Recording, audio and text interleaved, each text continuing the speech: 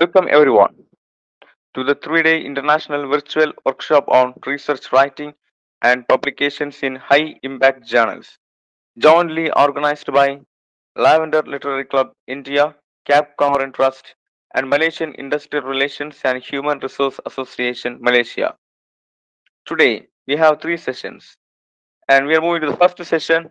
Our speaker is Dr. Hardeep Singh, senior academician, researcher, author, orator, mentor, motivational speaker, and life coach. Dr. Hardeep Singh, having 20 years of total experience, is a life member of various international bodies like IAERCSI, IACSIT, IADRC, IFRSA, and ISTD. He has been honored as a patron member by the World Academic Industry Research Collaboration Organization for the period of lifetime. His profile has been published in World Book of Researchers 2018 at Oxford, United Kingdom. He has been esteemed to address various conferences as keynote speaker. To his credit go 41 international conferences, 36 national conferences, 11 UGC seminars, and 100 plus webinars, workshops, FDPs, EDPs, 20 plus awards, 30 plus professional memberships, 4 books, 5 anthology books. He has presented 100 plus research papers, articles. He has published 100 plus research papers, articles in conference proceedings and journals of national and international fame under the chair of publishers of well-reputed like Elsevier, Scopus, IE, and Springer, etc. He has guided 100 plus projects to the students of BTech and MBA. He has also guided MTech and PhD candidates for writing and publication of research papers. His latest book, co-authored by Professor J.S. Jogi and Dr. D.P. Kodari, a well-known scientist, educationalist, named as Written and Oral Technical Communication Skills for Engineers or Scientists, is available in 8 foreign languages. We are very glad to have you, sir. This session is yours. So, good evening, everybody. Thanks, sir, for introducing me. First of all, today I would like to pay my sincere thanks and regards to Dr. Frank Josin and organizer of this 3-day international conference workshop on research, writing, editing, and publication. I once again thank Dr. Josin for inviting me to deliver my talk on research and publication ethics mandate for quality in research. So, coming to the point that whenever we all pass out from our postgraduate degree, we move towards doctorate degree, we move towards MPhil degree. Even nowadays, research is becoming so popular that we have to do research projects at even our graduate degrees, BTech degree, MTech degree, MCOM and MBA, etc. Our Honorable Prime Minister, Mr. Narendra Modi, has introduced NEP 2020, in which research has been made mandatory even for the school students. That is very good step by our Honorable Prime Minister. So when we talk about ethics or ethical life, we have to follow some ethics, manners, etiquettes, even in our daily life. It may be our social life, it may be our family life. We have to follow some ethics. Talking little ahead, there are also some rules and regulations that we need to follow in our work area or job area or in our business. These ethics that we follow in our job area that are called professional ethics or business ethics. We need these rules and regulations to follow to live a smooth life and grow in our life. Next, moving towards, as I have already talked about the need of business ethics, need of social ethics, need of family ethics in our social life, family life, and daily life. Similarly, there are some rules and regulations which we need to follow during performing our research work, research project. It may be in our study life, PG degree, doctorate degree, PhD, MPhil, or it may be our, you can say, research project. We have to follow some rules and regulations. These rules and regulations that we follow to make our research a worthy research, a quality research, that are called professional research ethics. These ethics are required so that our research work may become worthy. I would like to add one thing, that your research becomes only worthy, only valuable when you are giving a solution of a existing problem to the society, and only then your research becomes valuable, it becomes worthy, we may get credit of it. And lastly, very important to say, that society and nation may get benefited from your real research work, original research work, and ethical research work. So, dear participants, I hope we all know what is research. Research is a combination of two words, re and search. Research is defined as the creation of new knowledge and or the use of existing knowledge in a new and creative way, so as to generate new concepts, methodologies, and understandings. This could include synthesis and analysis of previous research to the extent that it leads to new and creative outcomes. Now, one more term that comes in our way, that is innovation. There are two things: research and innovation. Research is creation of new knowledge from the existing data that we already have. We have to research it, again search it. So innovation is the spark of insight that leads a scientist or inventor to investigate an issue or phenomena. Innovation is defined as the process of making an idea or invention into a goods or services, or implementation of new ideas that result into the introduction of new goods or services, or improvement in the offering goods or services that creates value and are of which customers may pay. I would like to let you know few points, what is difference between research and innovation. Whereas research and innovation both play an essential role in triggering smart and sustainable growth and sustainable development to our society and to our nation. Research is systematic, hopefully investigation of a problem that works to extend your knowledge. It typically follows existing line of thought. And what is innovation? Innovation is a process followed to obtain something new that solves a specific problem and can be utilized.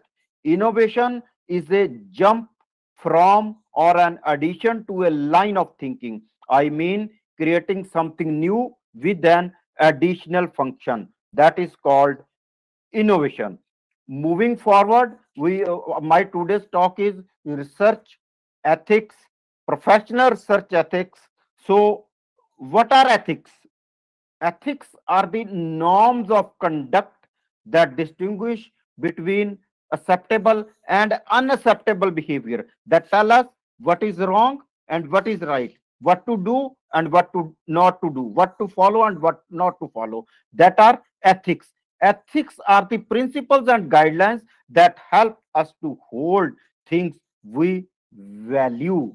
There are again two terms, ethics and manners. Manners are different things. Manners are that things that we learn from our childhood, from our parents. And ethics are the norms of conduct that we learn when we go to our professional life, higher education, to our business life. That are ethics. Again, coming, what are research ethics? I already discussed with you that ethics are that tells you the difference between right and wrong. And the word that is adjoining with ethics, that is research ethics. The ethics that involve application of fundamental ethical principles to planning, conducting, and publishing of research. The ethics that tell us what is acceptable in research and what is not acceptable, what is avoidable and what is unavoidable, what we should do to make research a good, worthy, quality research, and what to avoid so that our research may become a good research, good quality research, and our nation may be benefited, our society may be benefited from the work that we are doing. So another point comes. Whenever we come in our life, anything, someone suggests, advises us, a question comes in our mind. Why to do this? Why should we do this? So the question why should be answered. Otherwise, we will not be able to implement that thing when we will not know the answer why. So why research ethics? Research ethic is a sign of respect for other researchers and cause no harm to the participants. It is a token of respect, gratitude to the our researchers. This thing I will discuss in the further, you can say further talk. Research ethics is a professional requirement. It is a requirement to obtain funding. There are many organizations, many agencies, many departments that provide fundings to the research projects like CSIR, then AICT, All India Council of Technical Education, and UGC, University Grants Commission. There are many international bodies. They are also giving fundings to the research projects. So it is a required to obtain the funding. Why? Because if your research is of not good quality research, it is not worthy, you can say, research work. You are submitting a proposal or you are submitting a synopsis of your research project, and if it is not showing the ethical research ethics that you are applying in your research, it will be, you can say, there is a review committee who reviews your proposal, that this proposal or this research work should be given grant or not. Is it will be worthy to give funding to this research project? That review committee decides on the ethical, you can say, ethics that you applied in your research proposal, research synopsis. So to get funding, we have to follow professional research ethics. It is a requirement to obtain the funding from the funding agencies. Failing to conduct research ethically result in research or researcher being dismissed or rejected from the research community. If you fail to follow the research ethics while writing your research paper, while publishing your research paper, the review committee of the conference of the journals that will dismiss your paper, that will reject your paper. And if it is your PhD dissertation or MPhil dissertation, MTech dissertation, the expert committee that will reject your PhD dissertation or PhD thesis, and your research work will be dismissed. In the same way, the research proposal or research synopsis, if you are not following these guidelines, these ethics, then your research proposal or research synopsis, that will again be rejected. Then what are the basic principles of research, innovation, and publication ethics? What are the basic principles? First thing is honesty, that we are learning or we are getting advice from our elders, that honesty is the best policy. Honesty again comes on the first number one in the basic principles of research, innovation, and publication ethics. You need to be honest. If you are honest, everything will be fair and your search will be worthy and valuable. Then getting integrity. Integrity is being honest when nobody is, you can say, watching you, nobody is looking a you can say looking a care on you.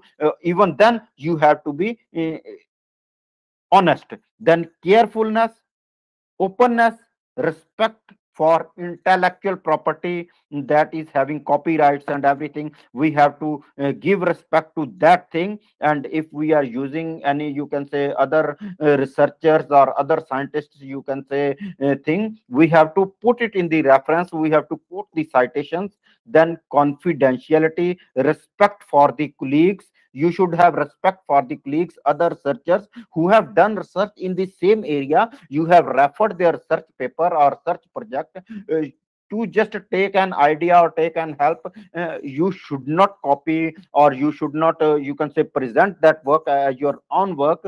That is again disrespect your colleagues or your researchers or scientist fellows. Then social responsibility, again professional research ethics is a social responsibility. That is, these are the basic principles of research, innovation, and publication ethics. Then comes, what are the important areas in which research and publication ethics they should be followed? First is authorship. When we write a research paper, author a research paper, there may be many authors, first author, second author, third author, co-author, and you can say many authors. So in authorship, there should be again research ethics. How?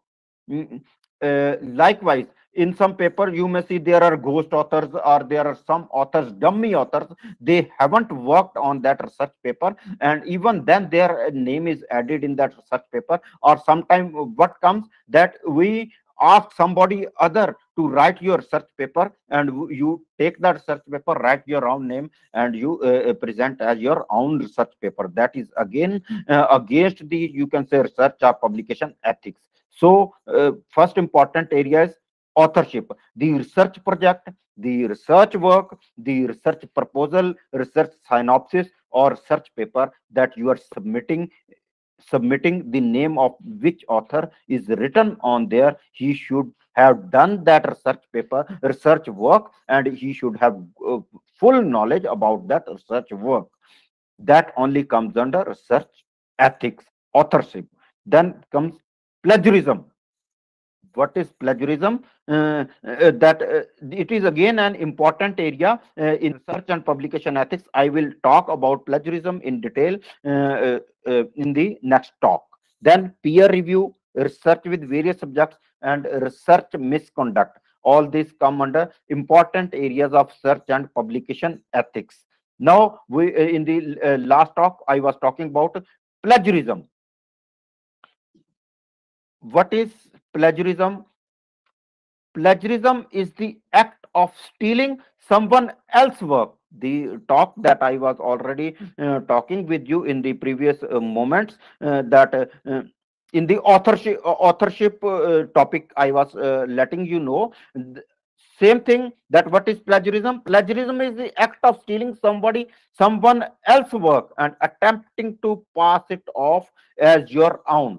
Likewise, in an examination, I don't know the question. I look it from the, you can say, forward bench or backward bench, and then write it on my own answer sheet and submit in the exam to the examiner. Examiner checks it as my that is my own answer, but that is not my own answer, that I have stole from the forward bench or backward bench. In the same way, plagiarism is the act of stealing someone else's research work and attempting it to pass it off as your own. Plagiarism includes copying text. It may be, you can say, copying of text, ideas, images, or data from another source, even from your own publication. That is self plagiarism, without giving credit to the original source. If you are using some data or some image from, you can say, other search work, other dissertation, you have to mention over there the name of the author, from where you have taken. You have to give credit by writing in your references and in your citations also.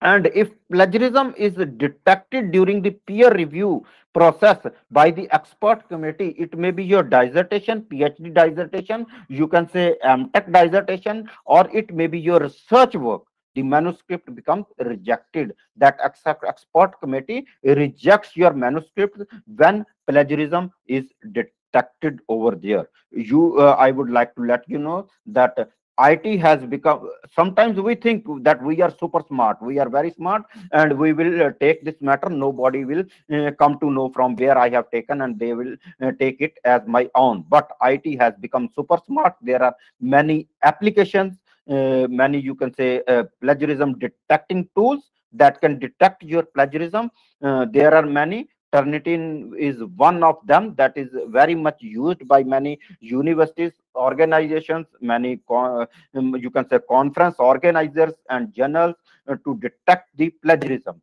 So we should take care of this thing. We should do research with honesty, with integrity, with carefulness.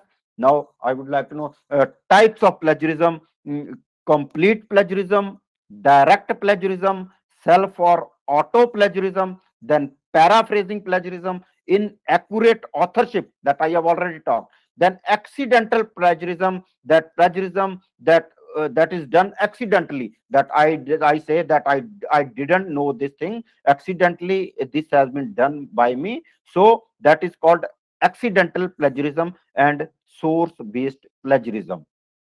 What is complete plagiarism? Complete plagiarism is the most severe form of plagiarism where a researcher takes a manuscript or study that someone else has created and submitted it under his or her name. It is equivalent to intellectual theft and stealing. That is complete plagiarism.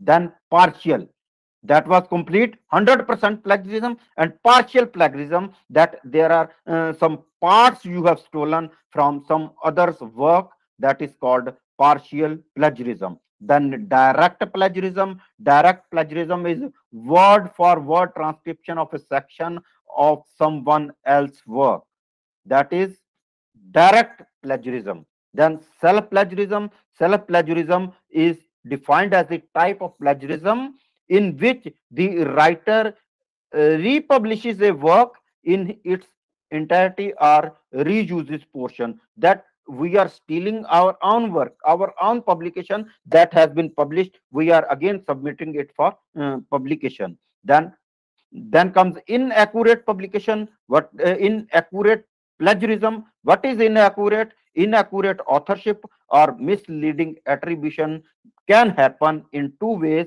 In one form, when an individual contributes to a manuscript but does not get credit for it. The second form is opposite, when an individual gets credit without contributing to the work. That is inaccurate plagiarism. Then accidental I have already discussed, that we say that mistakenly this has been done, I didn't know it has been done accidentally, but there is no such excuse that you may not be punished for accidental plagiarism. Accidental plagiarism is again punishable. Every type of plagiarism is you can say punishable. We should take care of this thing. We should follow these professional research ethics, so that there may not be any allegation in our search work. There is one thing, data fabrication. Data fabrication is making up data results. This includes manipulating images, micrographs, radiological images, removing outliers or inconvenient results, and changing, adding, or omitting data points, etc. That is data fabrication. Then there is one thing, image manipulation. We all know what is manipulation. That image manipulation involves the transformation or alteration of a photograph using various methods and techniques to achieve desired results. Image files must not be manipulated or adjusted in any way. This could lead to misinterpretation of the information provided by the original image. So, coming to the point, that avoiding, there should not be you can say plagiarism in our search work, in our search proposal or dissertation. How can we avoid plagiarism? Very important to know the very simple and very, you can say, very convenient uh, way to avoid plagiarism. That is the only way. The first point that I have already discussed with you, that simply be honest. You should be honest. Do your work honestly. Collect your data honestly. Select your respondents honestly, and then apply the research tools honestly. Do data analysis honestly, and you will know that your research will be a good research when you have done it. Being honest. Give credit where it is due. Acknowledge the author of the original work when you have used. Create your own magic, your own work, original research work. Be honest, and there will be no plagiarism. There will be no allegation on your search. And then again, that you use your own work as often as possible, but using someone else's work excessively can be constructed as plagiarism. Quote or cite the sources properly.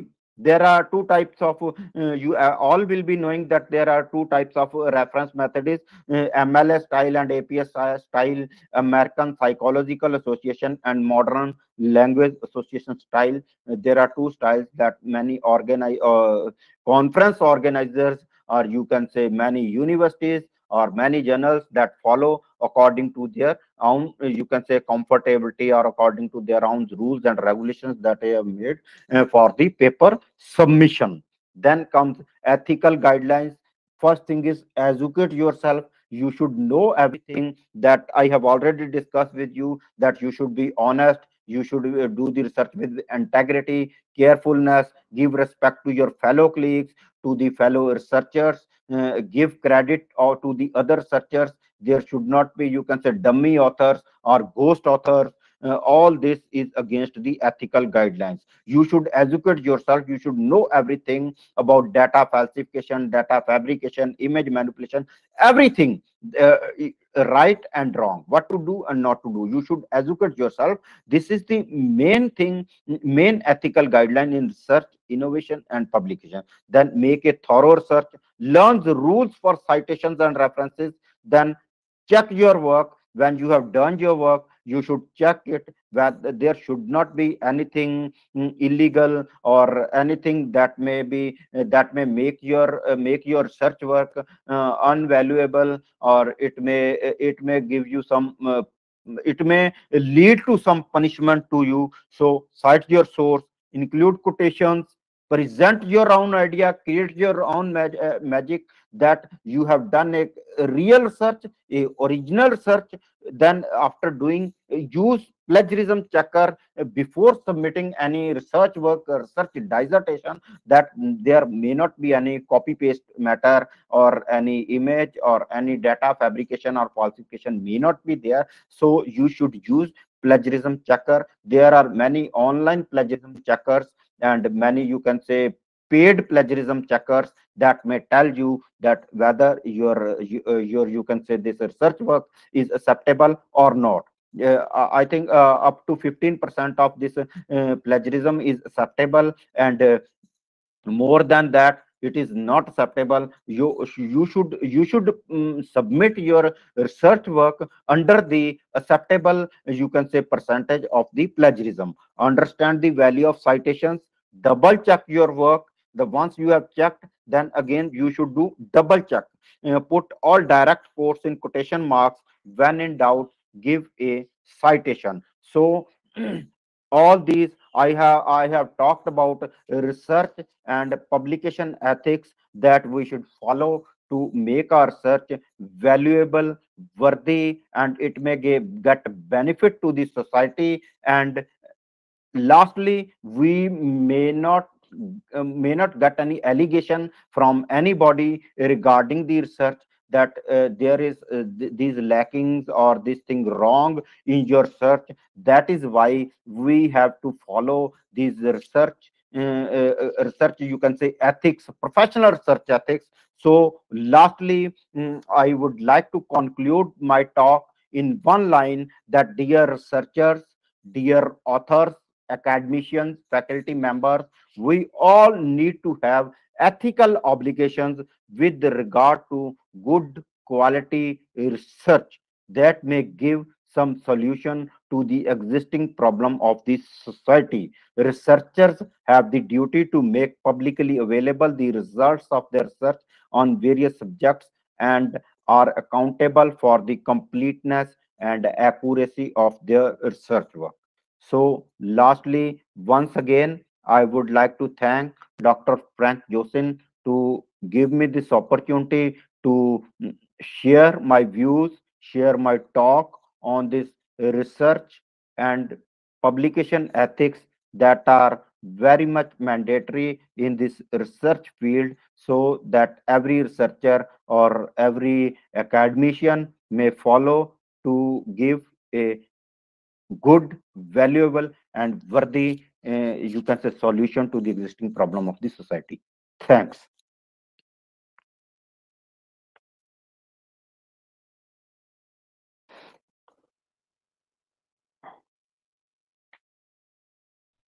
Dear participants, if you have any questions, you can ask.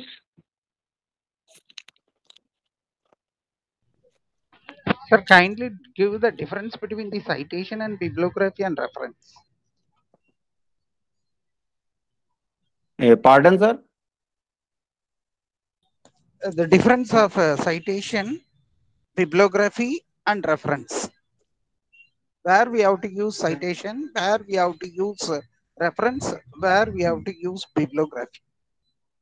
Bibliography we mainly use in the end of, you can say, books. That books we author. In the last we write bibliography. In bibliography we write the books that we have, you can say, referred. And references we write in the end of the dissertation, in the end of the research paper. And citations are the that are again used in the research papers and this in these dissertations. But citation means that that we can add in the head, in the footers also, that are citations. And bibliography is written at the end of the books. We can write bibliography and references both in the end of the dissertation. In bibliography we will write the, you can say, books that we have referred, and in references we will add the research papers that we have referred, or the, you can say, dissertations that we have referred, to take the ideas or to take the help to continue our research. That is that come under references. Thank you, sir, for very informative session. Dear participants, we are moving to the second session,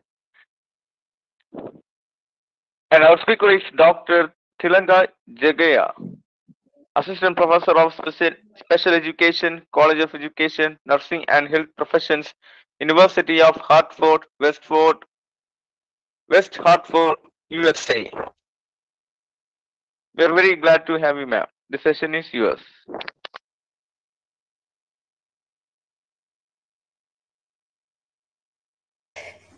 Just give me a moment because I need to get my PowerPoint slide and then I can share.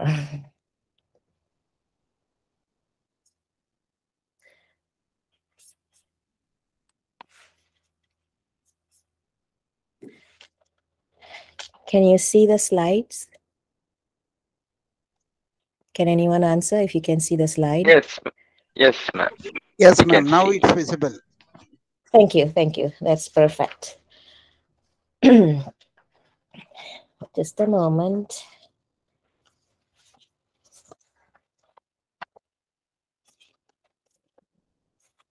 Okay. All right.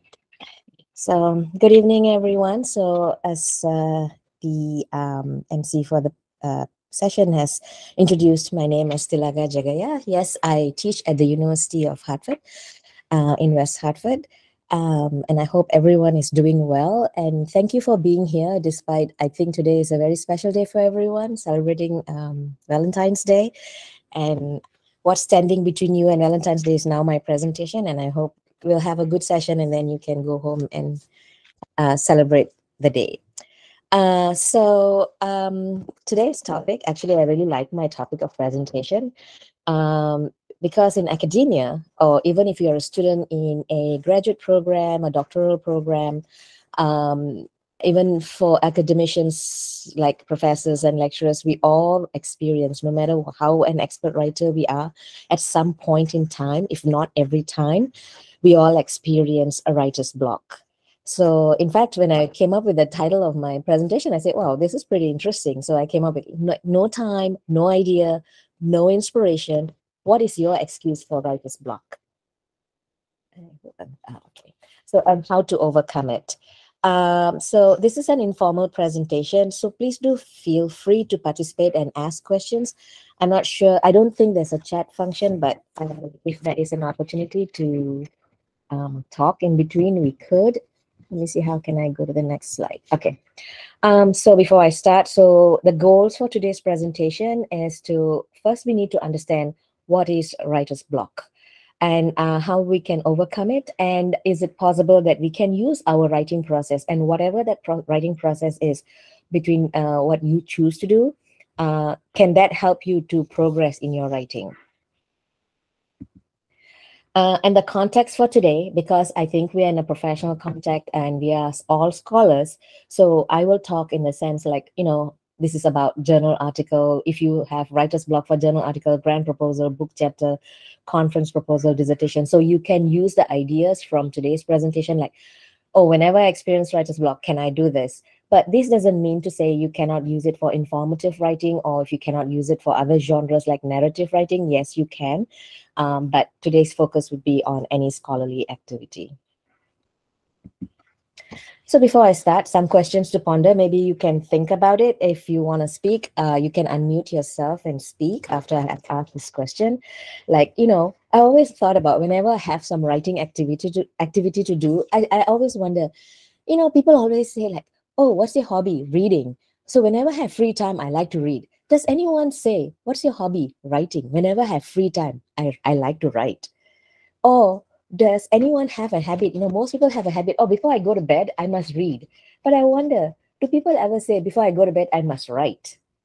And if there's any writing activity, are there people who just don't hesitate and start writing, or do they procrastinate? So these are some questions that I ponder, and I wonder what are people's habits about writing?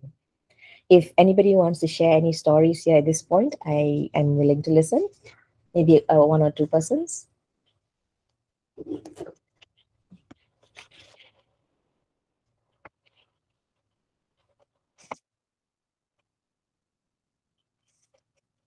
Or maybe we can have these questions answered at the end of the presentation. I can wait for that. And I'll move on. So let's start with the definition first, so that you understand what writer's block is. So when we talk about writer's block, it is a condition where a writer is unable to produce new writing. Remember, it's new writing. That means, let's say you're going to start writing a new journal article for a journal that you want to publish, or you're going to just start writing your dissertation, or you have an assignment that you have to submit to your lecturer. So it's a new piece, something that you have written before and you're just, trying to edit, revise. That you may not have the writer's block because you probably have the motivation, oh, all I have to do is change a few things. But when you have to start with a new writing, that's where you experience the writer's block, because it's like how much motivation you have to start writing something. So, or how much confidence you have, like, oh, I can do this. These are the things sometimes holds you back, your lack of inspiration. Sometimes this, if it's okay if this situation just occurs like, oh, I plan to write on a Friday, and you decided, no, I'm not doing it on a Friday, but I'll do it on a Saturday. So that's temporary. But if you say, I'll write on a Friday, and then 1 month later, and you haven't written, that will be a long lasting situation, and you need to overcome this writer's block. So, because like, as I said, whether it's a temporary situation or a long-term situation, so we always feel like when you have a writing task to do, you always feel like, oh my God, writing is so hard. It is so difficult. I don't even know where to start. How do I start? I don't even know if I understand my topic. I don't even know what words to start with. What's the first sentence should I write? And then when all this, when it's overwhelming, you start finding excuses like, okay, maybe I'll put this aside and do something else that's more important. So you keep pushing this writing task a lot. That means you're not really motivated. So you feel like, oh, I'm not really motivated to do, so you prefer to do something that is easier for you to do. And what more for people who have different commitments? If you have a full-time job, or if you have, you have a full-time job coming home to children at home. So all these things, and then you say, oh, I don't even have time to think about writing. And some of us will say, I'm not a writer. I'm not good at writing at all. And then, all these excuses actually are reasons why we have writer's block. So, and we come up with excuses. So my question to you would be like, what is your excuse for writer's block? And I think you prefer to answer at the end of the presentation, so I will wait for that too. And I'll also have to say that writing scares me. Even for me as a writer, I do write as much as I can. Being in the United States, we write every day. This is a shock for me. Originally, I'm from Malaysia. I hardly wrote when I was in Malaysia. So when I came to the US, I find that I'm writing every day. I think I spend at least 1 hour a day writing. Whether I'm writing for publication, whether I'm writing emails, I am always writing something. There's always something to write. And every time when I think of writing, I feel like I'm so exhausted. In fact, I have two students, they're from India, and then they told me that, when they are new students, and then they said, they were talking to me because I'm their advisor. They were talking to me, one thing that they find very daunting is that the writing aspect. When we were in India, we never wrote so much. But when we came here, every day is all about writing. I said, it is so true. Okay. And like everyone else and me, a lot of people believe that they're not good at writing. Even I believe I'm not good at writing. But this is a very common fear. And you know what?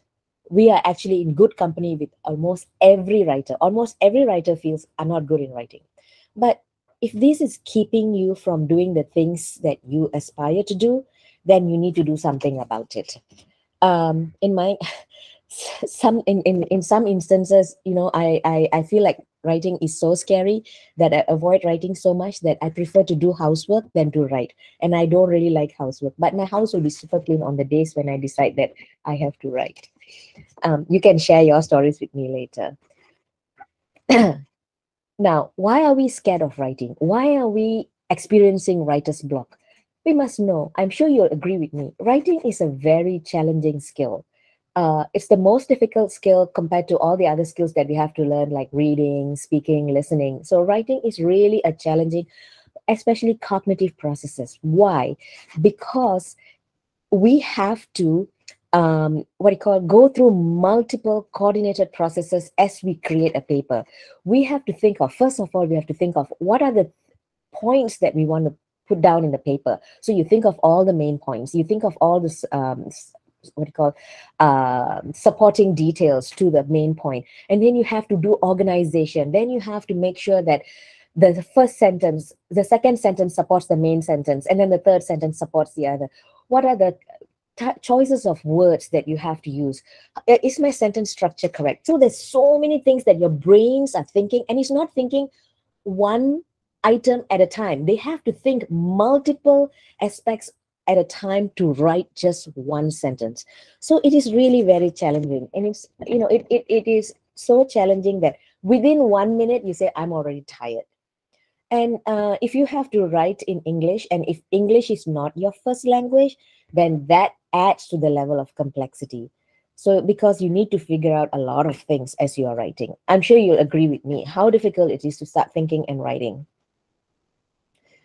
So in the academic writing phase, like we have all are writing academic papers. So let's start with, how do we go through this process? So the thing is this, in academia, we do research. We're always excited about doing research. We have already got this plan, and then we go out there, we collect data, and then we save our data, we work with our data, and then we analyze the data, and then you say, yes, I've got the results that I wanted, and you want to share it.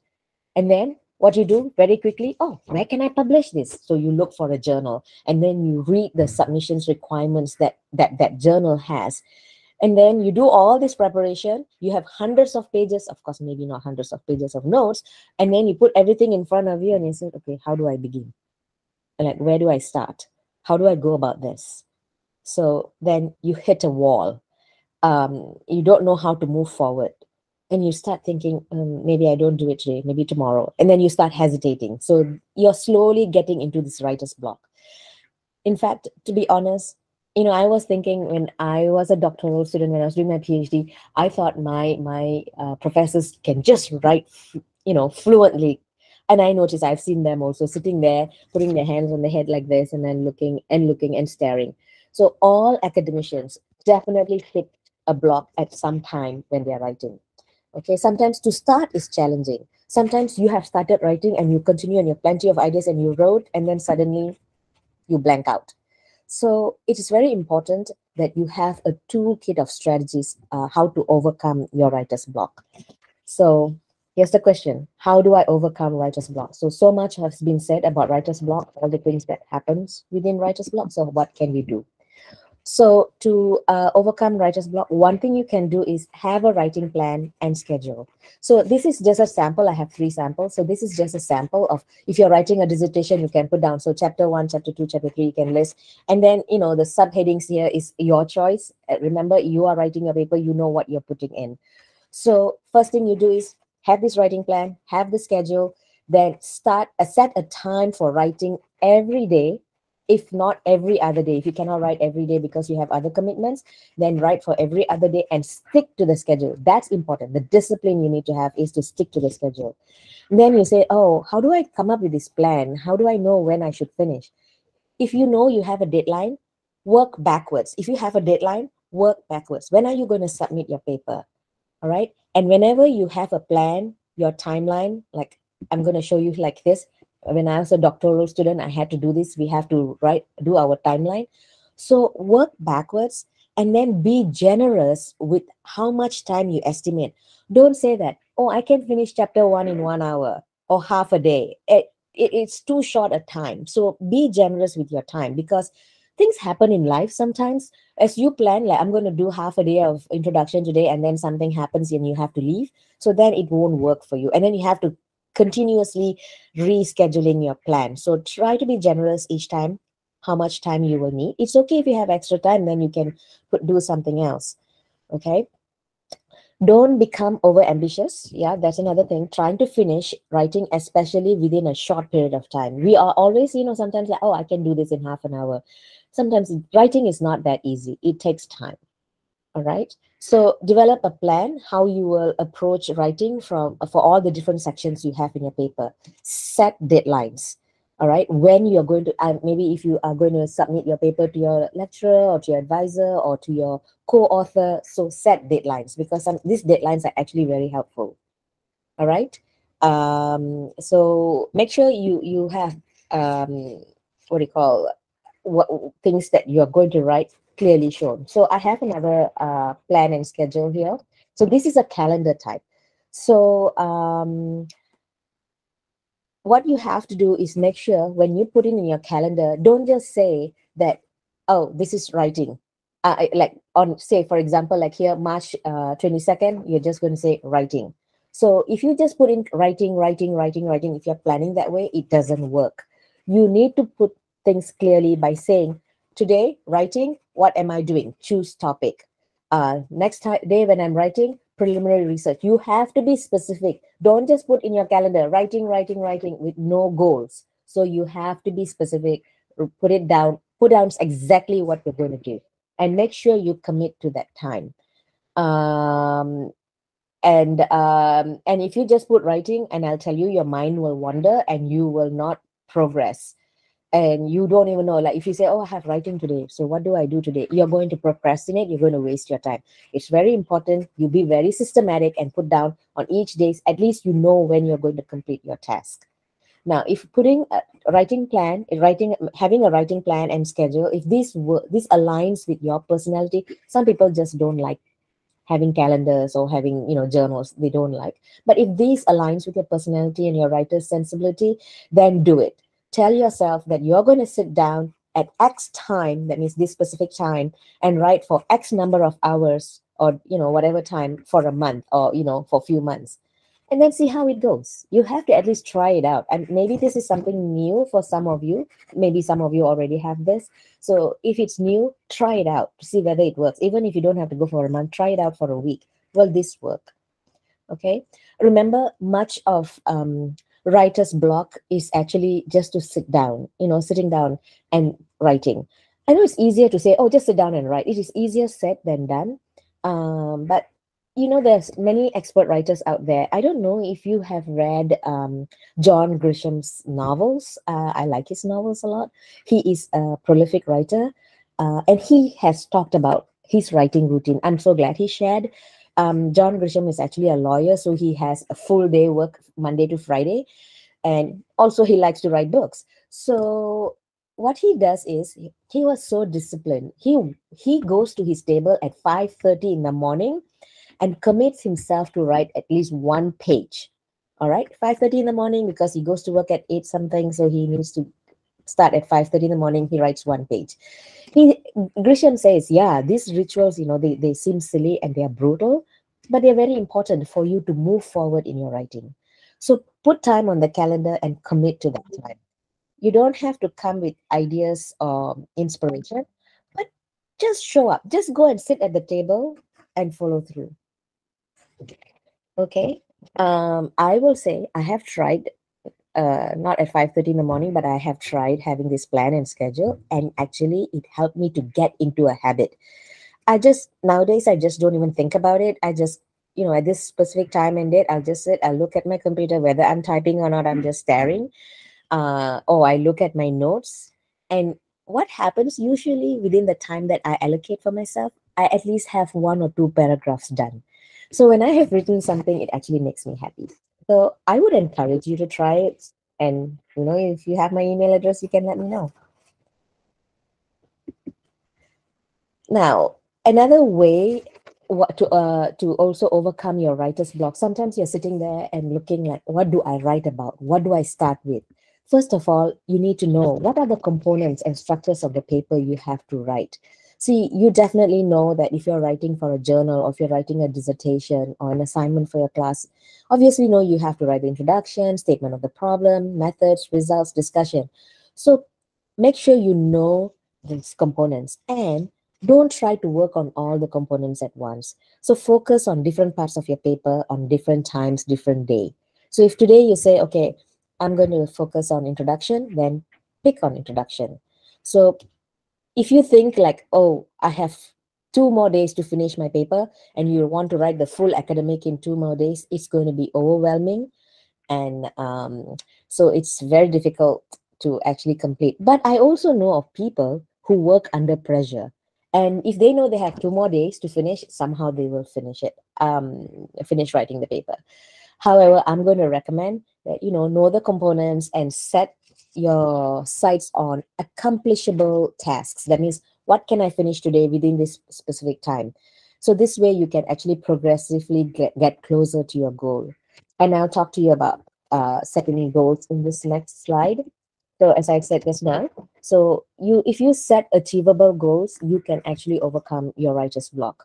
So like I said just now, don't plan to finish like, oh, I'm going to complete chapter 1 in one sitting in half a day.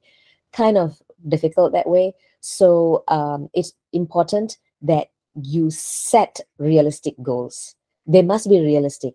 So for example, you say, I'm going to write for 3 hours every day at a scheduled time. That can be realistic, but 3 hours is actually very long to sit down. You should break it up. Okay. Draft chapter 1 in 1 week. I think you can do that depending on how many pages you have to write. Okay. So don't let your passion for finishing your dissertation cause you to push yourself so hard that these goals are simply not possible sometimes. So you cannot set goals like, I'm going to finish my dissertation in 1 month. Maybe some people have. I may not have. I don't know. I couldn't finish my dissertation in 1 month.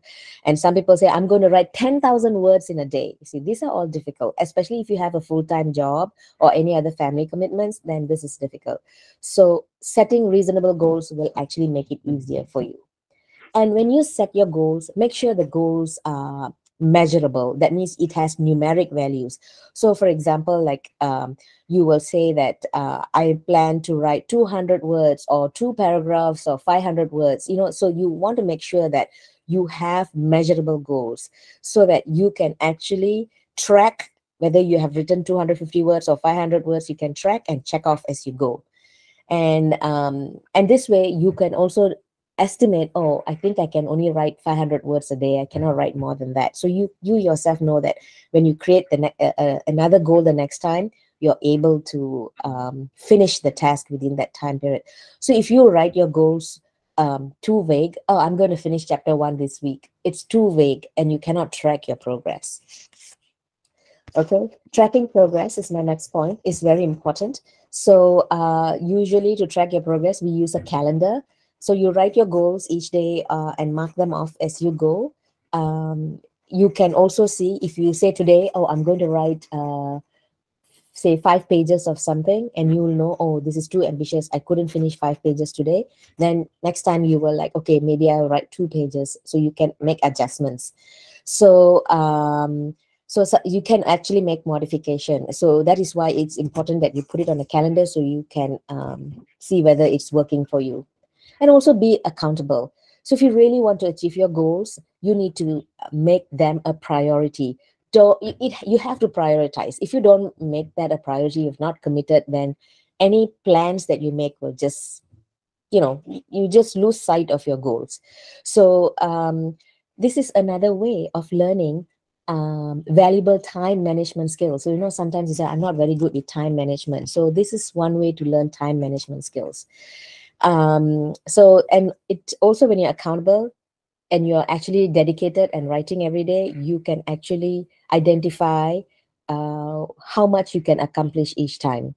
So make sure you're 100% focused and also time bound to complete whatever you plan to do. Sorry, one more point there is to find your motivation. Reward yourself. This is something I've learned in the US. Rewarding. I think most times we don't reward yourself, like patting on your back. Oh, good job, you've done something.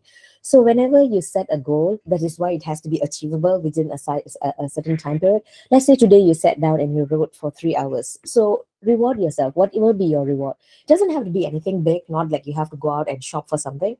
It's like, okay, maybe I can watch TV, maybe I can play a game, maybe I can call a friend that I haven't called for a long time. So those will be like short-term goals. And then maybe you have completed something after a month, then you say, oh, maybe I can go out and hang out with my friends for the weekend. So you reward yourself. So that in itself will actually motivate you to write. Okay, so rewarding is actually very important. So try to include that in your writing scheme, your writing plan. Now, sometimes writing is also interrupted, or you also have writer's block because you don't have an appropriate physical space for writing. So finding the best place where you can write is important. I'm sure you all already have a good place where you can write with no distraction, no interruption.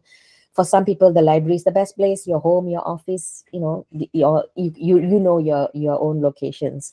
So when you're writing, when you have found this place where you're writing, make sure you turn off your phone.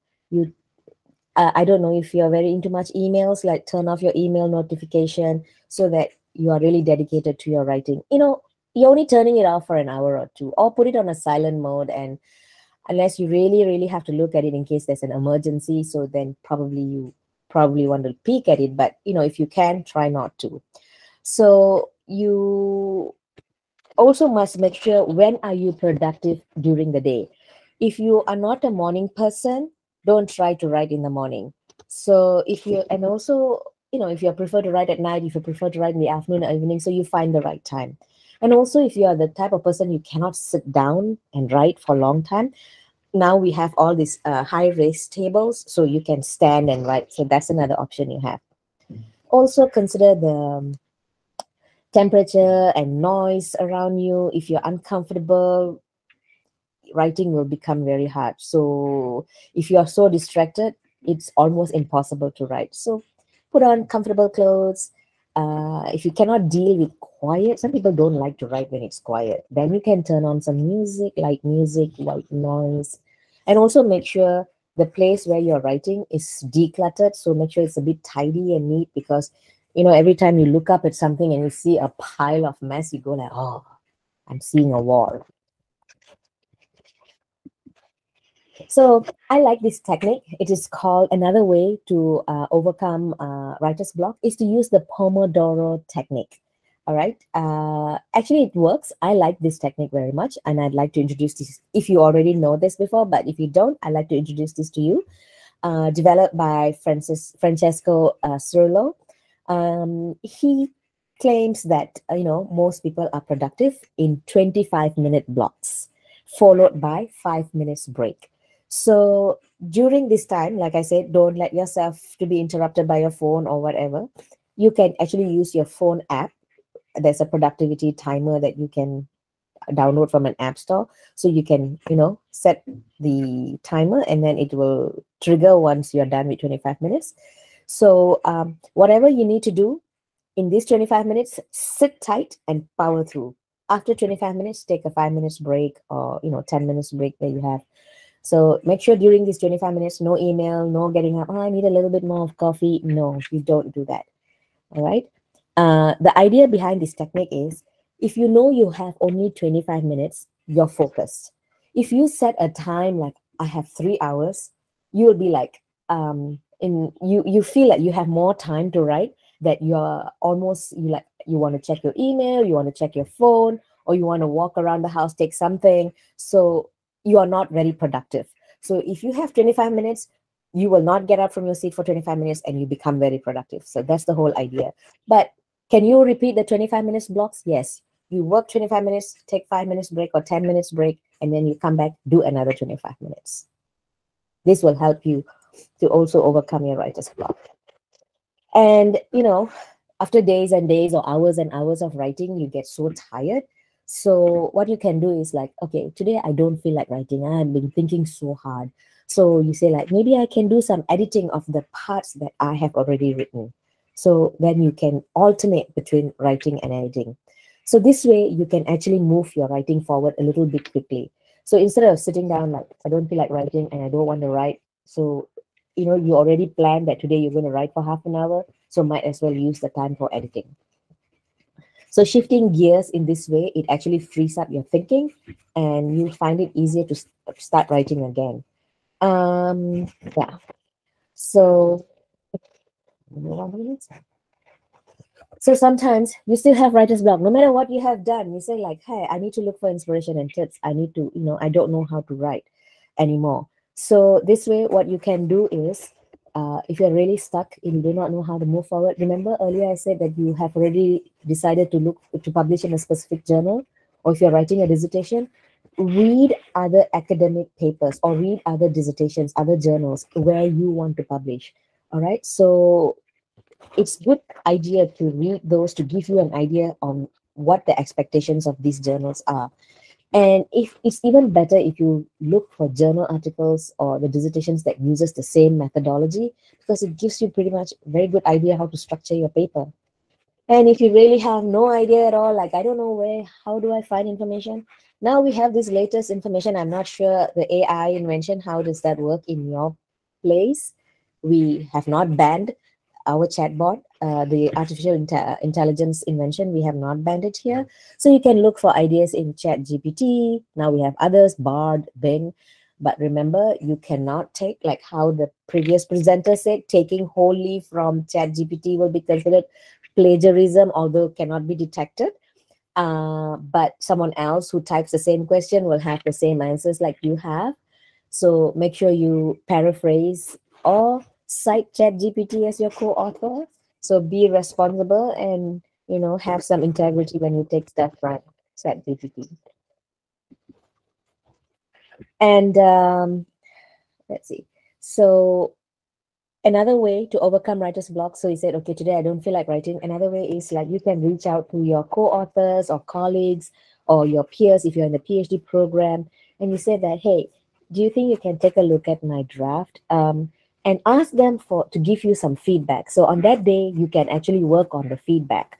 So, but they need to give you actionable feedback, meaning you need to ask them, be strategic. Okay, I want you to look at my methodology, my method section. All right, I want you to comment on, do you see if I have listed all the procedures and you can follow my steps? So if you tell them what to look for, then they can easily give you actionable feedback. Just simply giving feedback, you're like, oh, this is clear, this is unclear, I don't understand. This is not helpful feedback. So you want them to say, oh, I looked at your steps. I feel like there's one step missing somewhere between step 3 and step 4. So that would be helpful. So you can actually ask your friends to read and give you feedback. But don't forget, you also have to return the favor when they are writing the paper. And another way, if you want to avoid that, another way is you can actually use professional services. Now, I like this. I joined this writing group. You can actually create a writing group. Actually, it's very, very. You find that your peers and you are very supportive of each other. instead of writing alone, which can be a lonely process and boring process. So what you can do is you find some dedicated time to with your friends. I know some of you will say, "Oh, if I sit with my friends, we will chit chat." No, you have to be, you have to set the goals for writing group. So today we're going to spend half an hour or an hour on writing, and you can say, "My goal today is to write this.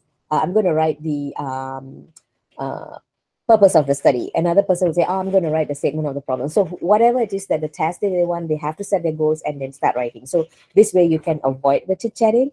And then what you can do is at the end of, like, allocate like 10-15 minutes if you like, 10-15 minutes. At the end, you say, "Okay, this is what I have written. Can you ask your friend to read and give you feedback?" So that would be very helpful. So I participated in the 14-day writing challenge, and this was online. So we were not sitting together, but we have to log into Zoom. So this for 30 minutes for 5 days, Monday to Friday, 30 minutes, 5 days, we have to say. So 5 hours of productive work. And it was really good. I could write so much. You can try this. It's actually very interesting to have a writing group, just like how people have reading group. So those are tips on how you can actually use to overcome your writer's block. Now, there's another thing. I mean, I do have time, I guess. So there's another thing that we can do is using the writing process. All of us have writing process, nothing new about this. And how you can use your writing process work for you, so that you can overcome your writer's block. No two people do it the same way. That means your writing process and my writing process may not be the same, and there's no right way or wrong way to write. So use the strategies that you feel comfortable. Okay. If you are thinking that, I'm just not good at writing, some people are just talented, and when they sit alone, beautiful words just pour onto the page. If that's what you believe, I'm so sorry to tell you that is a myth. Even the best novelists who writes, they also go through writer's block every time. So anyone can be a good writer with practice. And if you have a writing process, even better. So there's, like as I've mentioned, no right way, no wrong way about it. So I'm going to introduce to you the writing process that we use in the United States. This has been introduced to primary school students, secondary school students, and even college students. But as children grow up, they modify the writing process. So this writing process actually has 4 distinct steps. You can actually have the 5th one.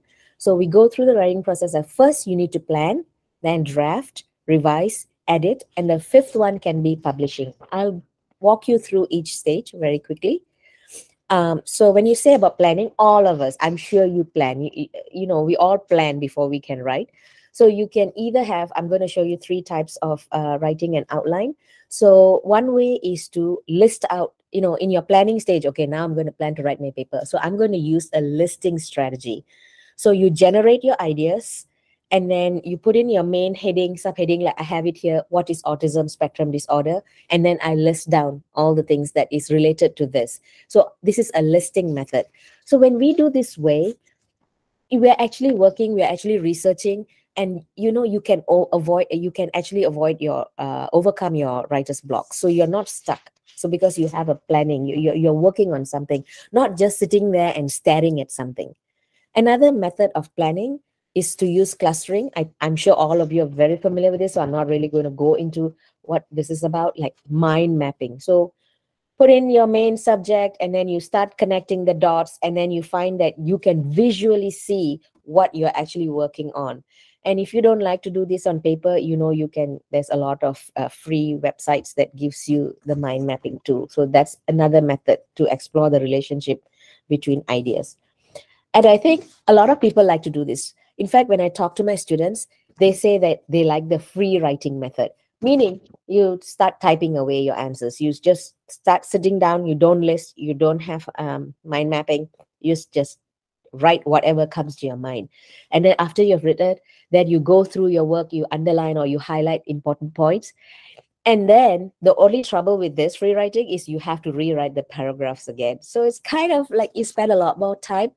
But some people just love the free writing. So that's another strategy. So this is all you use, like the listing method, the listing method, the clustering method or the free writing method are some things that you can do in planning. So this is where you actually generate your ideas.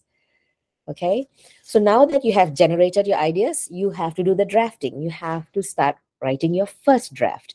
Okay, um, so at this stage, you are just connecting all the ideas, taking everything. So say, okay, what am I have to, how, what do I have to write? You write in complete sentences, you put it in paragraphs.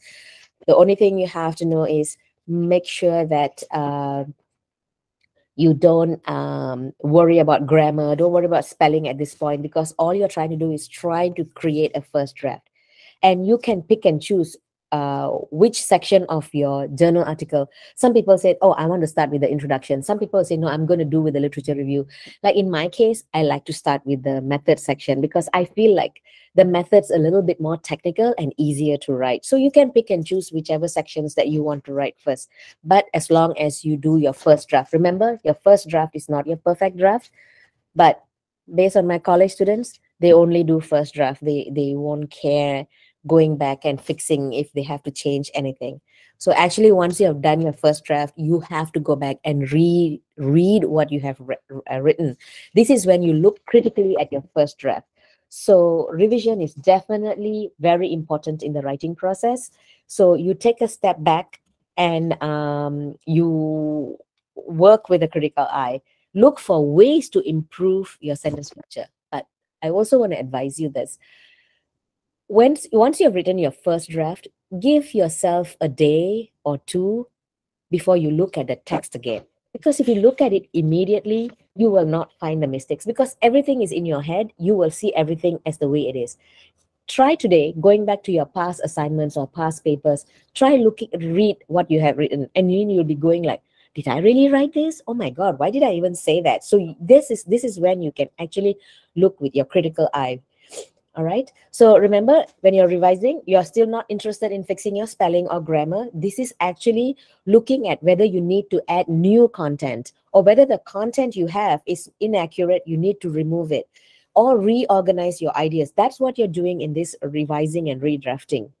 All right. Remember, writing is not a linear process. You have to go back and then go back to the planning stage. Oh, let me go back to my planning and see what ideas have I left in that planning paper. Maybe I can bring that back in.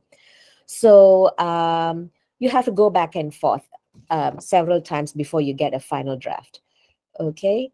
I'm sure anyone here who has done a lot of writing, extensive writing, you will agree with me that writing a paper is not like one time set and write from introduction and all the way to the end and then you're done. It's never perfect that way. And finally, you get into your editing and proofreading. So as I said before, don't bother proofreading or editing before. And this is the time where you fix things like your grammar, your sentence structure, your word choices, whatever things that looks ambiguous in your writing. So this is where you fix all the time. And also if you have to follow a certain format like APA format, this is when you fix it, because you don't want to do APA format in the beginning and then you find things change and then you have to fix everything all over again. And one place where if you want to know, I don't know if my grammar is right, you can always use the free option of Grammarly. They do a pretty good job in helping you to fix your, they can proofread your work. That's done for free. Okay, now coming back to a full circle, how do I overcome writer's block?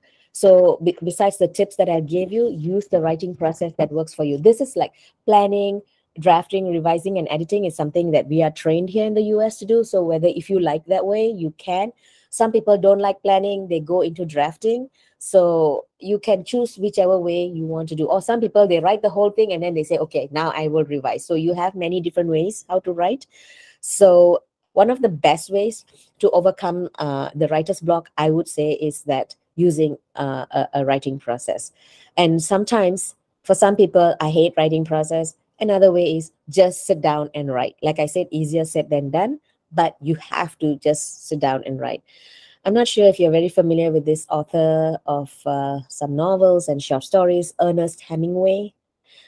He said that all a writer needed to do to get started is to write one true sentence. That means you write one perfect sentence, you should get yourself started.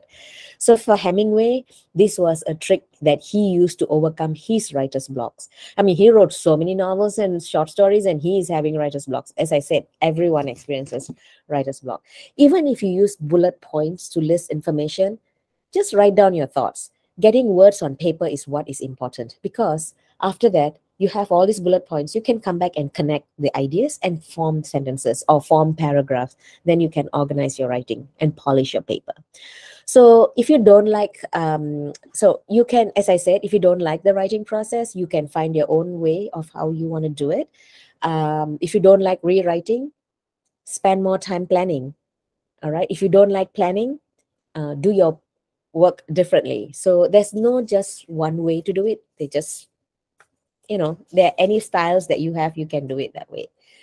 So here's my concluding thought. If you are having trouble sitting down to write, take comfort in knowing that you're not alone. Remember, you're not alone. We have all been there. So, however, this cannot become a habit. If you want to publish in journals, then you need to write. And that means figuring out your writer's block. So with that, I end my presentation and I welcome any questions you have for me today. Thank you. I think I should exit this. And how do I get back? Here it is. Any questions for me?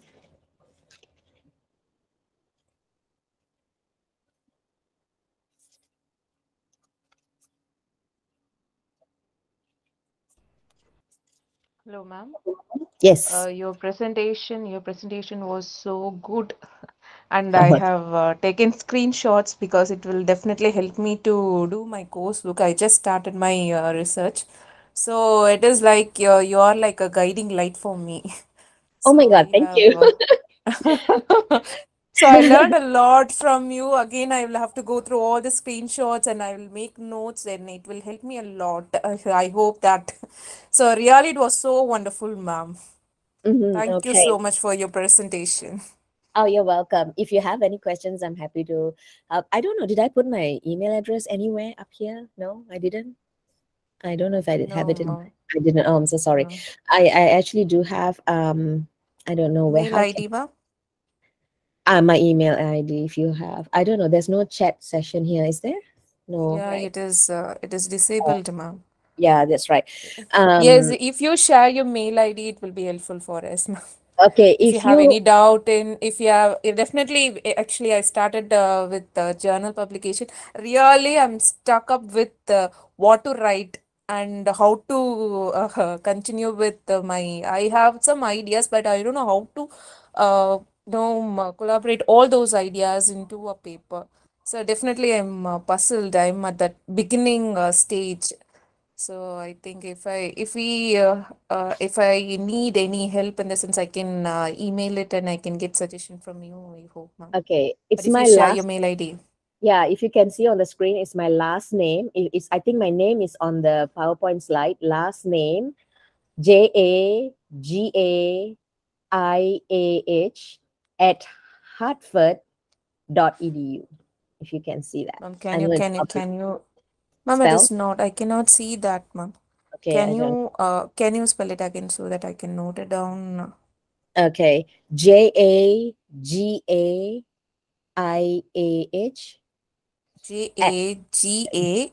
IAH Jagaya I A IAH at at Hartford HART ma'am. Sorry, ma'am.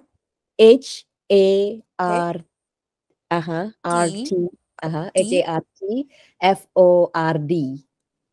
FORT.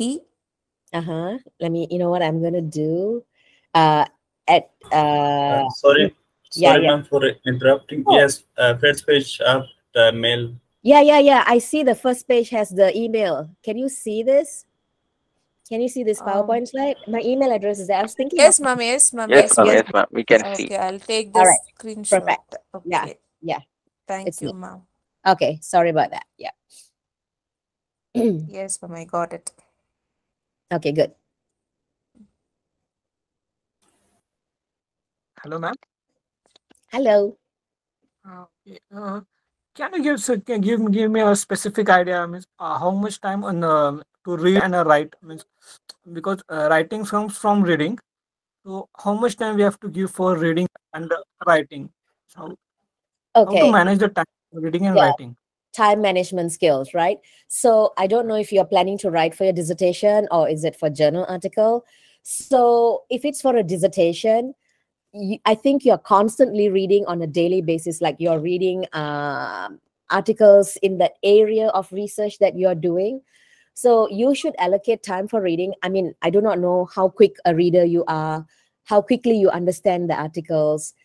So you have to know, you see, everybody does it differently. Just because I can read in 1 hour doesn't mean you can read in 1 hour. Maybe you can read in half an hour and understand the text quickly.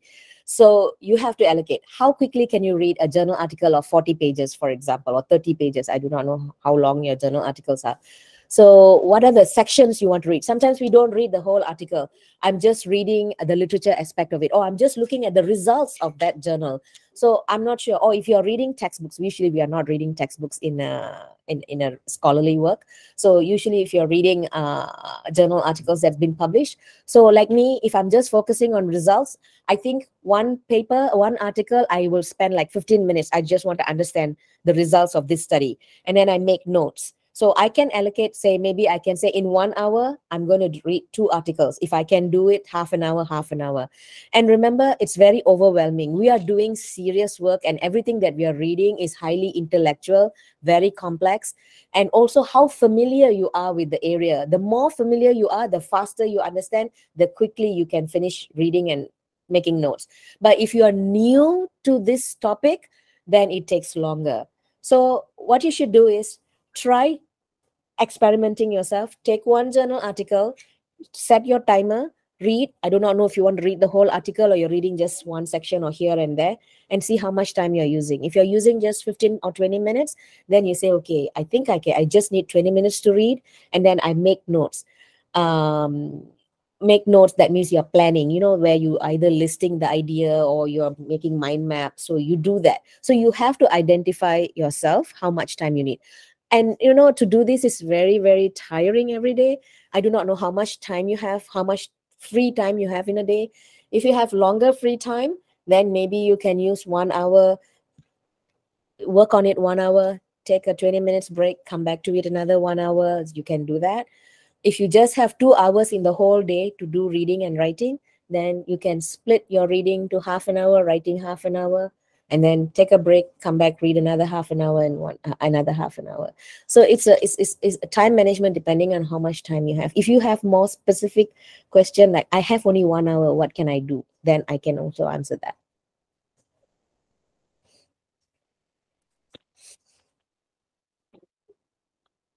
See, I'm having trouble in for like a continuation. I do for one day, 2 day, but for a week, for a month, I'm having a very much trouble. And I have been in that shoe, so I'm not judging. Don't worry. We all have, yes, to continue. That is why. So you have to, you see, it's difficult because, as I said, very hard to think every day, very hard to use your, your cognitive processes every day. It's very hard. So you have to plan it out. So I would say, are you doing a journal, a manuscript, or are you doing a dissertation or thesis?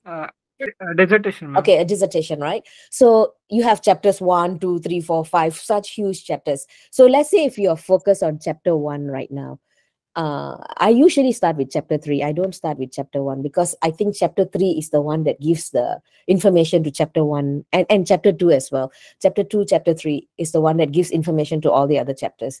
So if you already know your research question, you already know what's the problem in the area, then you can start writing. So you will say like, okay, I'm going to start focusing on statement of the problem today.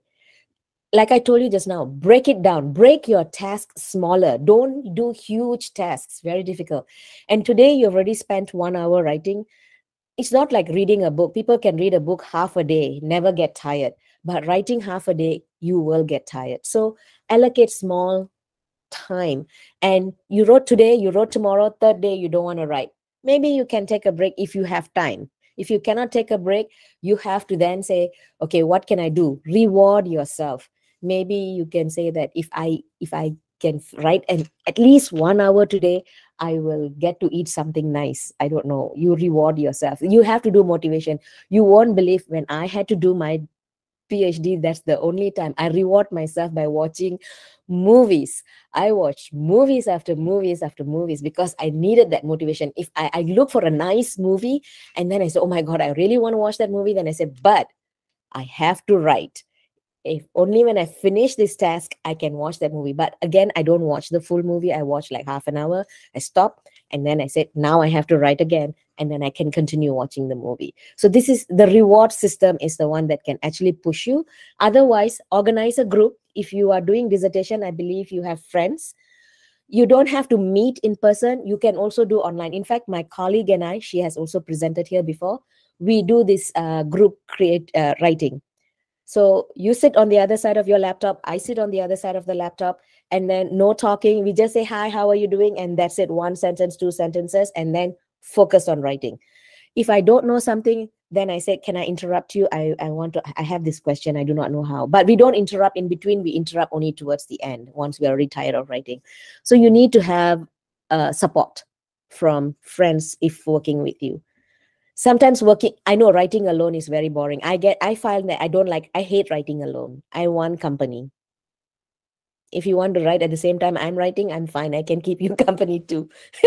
We can work on Zoom. Thank you, ma'am. The reward system, I think, is the best. I'll just try it after third day. You should, as I said, reward yourself, find friends if you need to.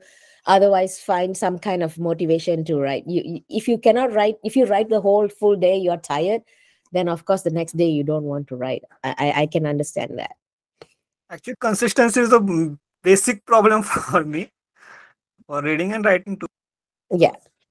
Sure. As I said, you find a friend or reward yourself. That'll be a good strategy.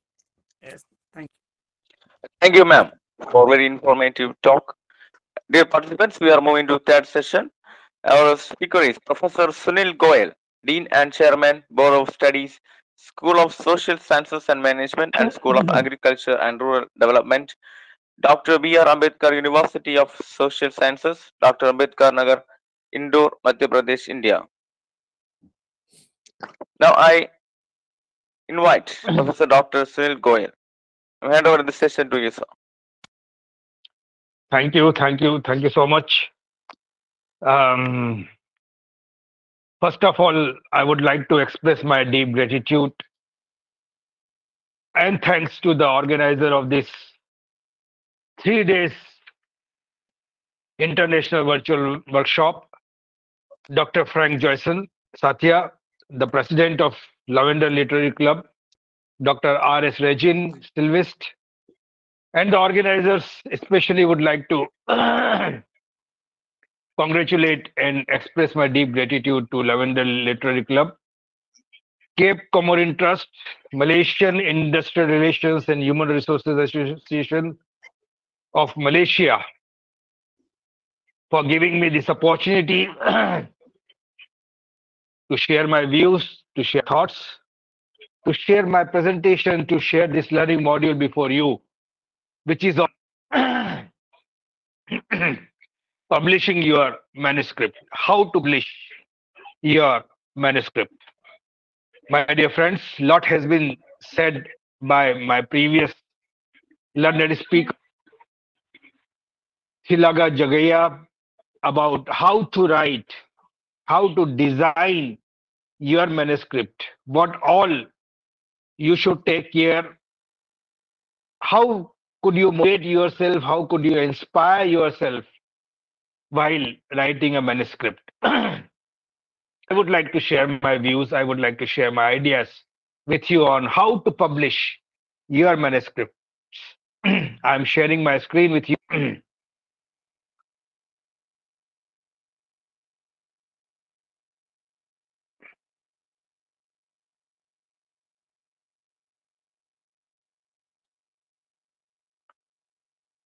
I hope my screen is visible to you. Yes, sir. Yes, sir. So friends, let us start. What are the guidelines for publishing your script. The manuscript may be a report, manuscript may be a dissertation, manuscript may be a thesis, manuscript may be a research paper, manuscript may be a research article. Friends, I am Professor Sunil Goyal, working as Dean, Professor, Chairman, Board of Studies, School of Social Sciences and Management, and also looking at School of Agriculture and Rural Development at Dr. B.R. Ambedkar University of Social Sciences, Dr. Ambedkar Nagar, Mahou District, Indore, Madhya Pradesh. So, my dear respected ladies and gentlemen, my dear friends, now you have decided to write, or you have, maybe some of you may have already written a research paper, already written an article, maybe you have already written your dissertation, maybe you have already written your PhD research report. What is the next step? The next step is how exactly you are going to get this thing out to people. How to, the big question before you, how to disseminate this knowledge, how to disseminate your research for the benefit of the mankind, for the benefit of the researchers, for the benefit of the whole research fraternity. Because, my dear friends, what's the use of writing a paper? What's the use of writing? What's the use of doing a research? What's the use of doing a dissertation? What's the use of doing a PhD research work if you can't share it with the citizens, the common citizens of the country, for whom you have done this research, or with the research fraternity, or with the researchers in general, so that they can be benefited out of your research work. My dear friends, to publish means what? What is mean by publishing? It means to make information. It means to make this literature available for the public to see, to view, to read, to further their knowledge in that field. And this publication, this publishing involves the process of producing, process of distributing literature so that the public can have access to it. Very, very important. My humble request to each one, please get it published on an open access platform so that it can be available for the general public as a whole. It can be available for the researchers across the globe. It can be available for the research fraternity across the world. This is what is very, very important when you are concerned with disseminating your research findings, disseminating your conclusions. As far as traditional meaning of publishing is concerned, traditionally we used to publish in print media, in newspapers, in books, in magazines, in journals, on paper, and distributing the reprints. Actually, that were known as reprints to the members of the research fraternity. One thing, my dear friend, please keep this in mind.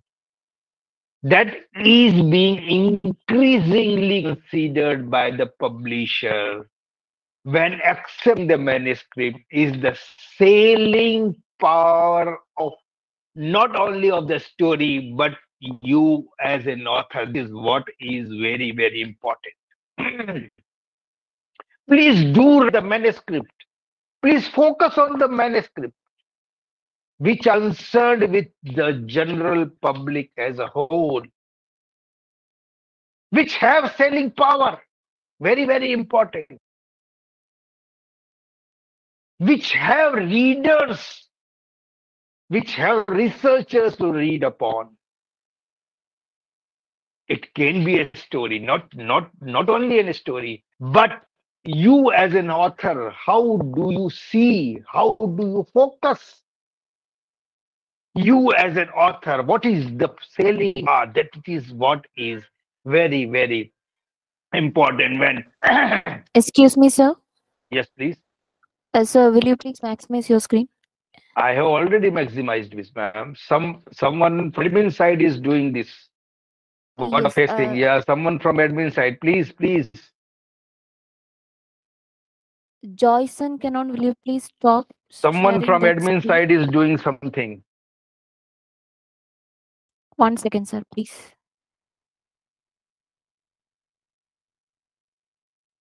Would like to request admin, please. Do not. Yeah, please continue, sir. No, again, it is not coming now. Full screen is not coming. Let me stop sharing and once again, will Ye- yeah. Let me Yes, stop sharing please, once sir, again. please. Okay.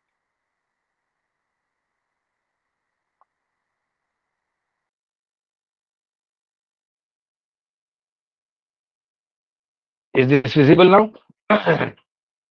Yes, sir. Yes, sir. Thank you so much. Okay. So to get your manuscript published, when you are approaching a publisher with your work, have a section dedicated essentially to how are you going to sell work. Why? It should increase. It should answer to the publisher why you should get this published. Very, very important. Because you as an author, what you have written, maybe a story, maybe a research paper, maybe an article, maybe a dissertation, maybe a book. How are you going to sell this work? Why this work is important for the research fraternity? Why this work is important for readers? How this book, how this publication will find the readers, which is very, very important as far as publisher is concerned. That this question is to be answered by you as an author. Very, very important. And as such, my dear friend, the goal of my today's learning module, which I have prepared for you all, respected ladies and gentlemen, is an attempt to acquaint you with the basics of publishing process. And as such, the objective of my today's learning module is to let you understand what, why, and how of academic publishing. And I hope after going through this learning module, you will be able to understand various aspects, various concepts which are related with academic publishing. So as such, I have divided my this learning module to various parts. First, we'll deal how do I know if I am a good writer? Very, very important. How do you know that you are a good writer? Whether what you have written has a selling power. How would you be able to know this? How easy is it to get published? International standards of writing. What are the international standards of writing? What is being expected by the international publishers from you as an author? Are you following these international standards of writing or not? We'll talk something about ISBN, ISSN. We'll talk about citation index. We'll talk about impact factor because this virtual workshop, international virtual workshop, is on publication in high impact journal. We'll talk about the peer review process. We'll talk about the indexing process. We'll talk about plagiarism. In short, we'll talk about the research ethics. We'll talk about the publishing process, steps, and descriptions. Friends, let us start with how do I know if I am a good writer? Let us see. You know, everybody knows, everybody used to tell himself, I am the best writer, I am the good writer. But my friends, ask yourself whether you have finished what you have started. Very, very important. What is being said, especially by Ma'am Jagaya? You should finish what you have started. And maybe okay, so maybe you haven't finished that novel yet, but my dear friend, you can. You can. I can do it. Have a feeling I can do it. I'm the best. God is with me. You should have the feeling of that. Then only you can finish what you have started. Word by word. Finish what you start writing. Don't care how long it takes. Because, my dear friends, respected ladies and gentlemen, writing is not a race. You win simply by reaching the end. What you have started, if it is finished, that means, that itself means you are the winner, you are the champion, because you have reached the end. You have finished what you have started. That is what is very, very important. And this takes you uh, to the winning stage. This makes you a winner. This makes you a champion. How easy is it to get published? Is it very easy? How easy is?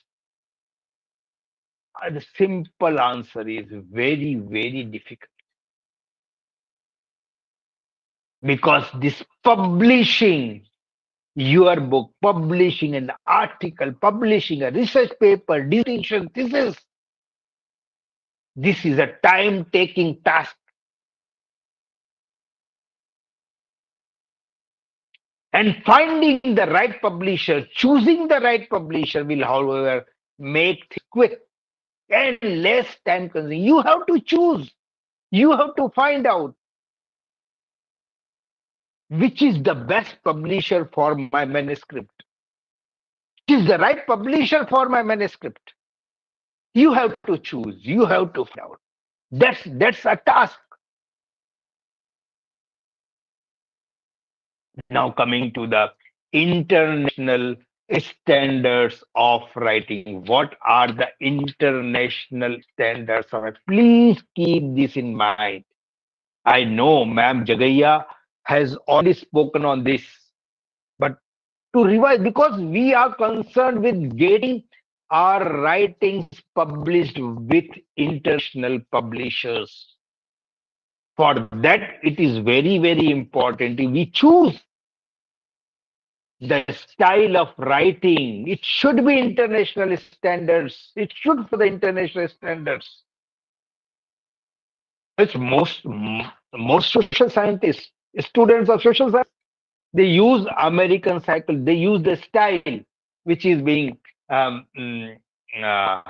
which uses as a guide given by American Psychological Association, APA style, American Sociological Association, Turabian, Chicago, Harvard, Modern Language Association. You must use, please keep this in mind. First, go and read the guidelines. These are all available online. See the latest version. See the latest edition. What they say, how to write. Because, my dear friends, writing is a science. How to write a paragraph, how to write the abstract, how to write the keywords, how to write the research problem, how to design the research problem, how to write your name.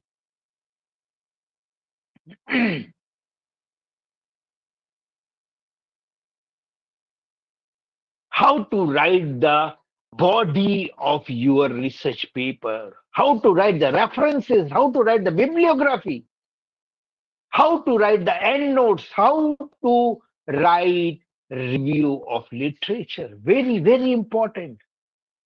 Please, please, my humble request, please go through the guidelines so that you are up after finishing your work, you are being accepted internationally. That's what is very, very important. Now coming to ISBN, because I am going to publish. Publishing means what? ISBN are assigned to models. Books, ISBN are assigned to each separate book of the series. Please keep this in mind.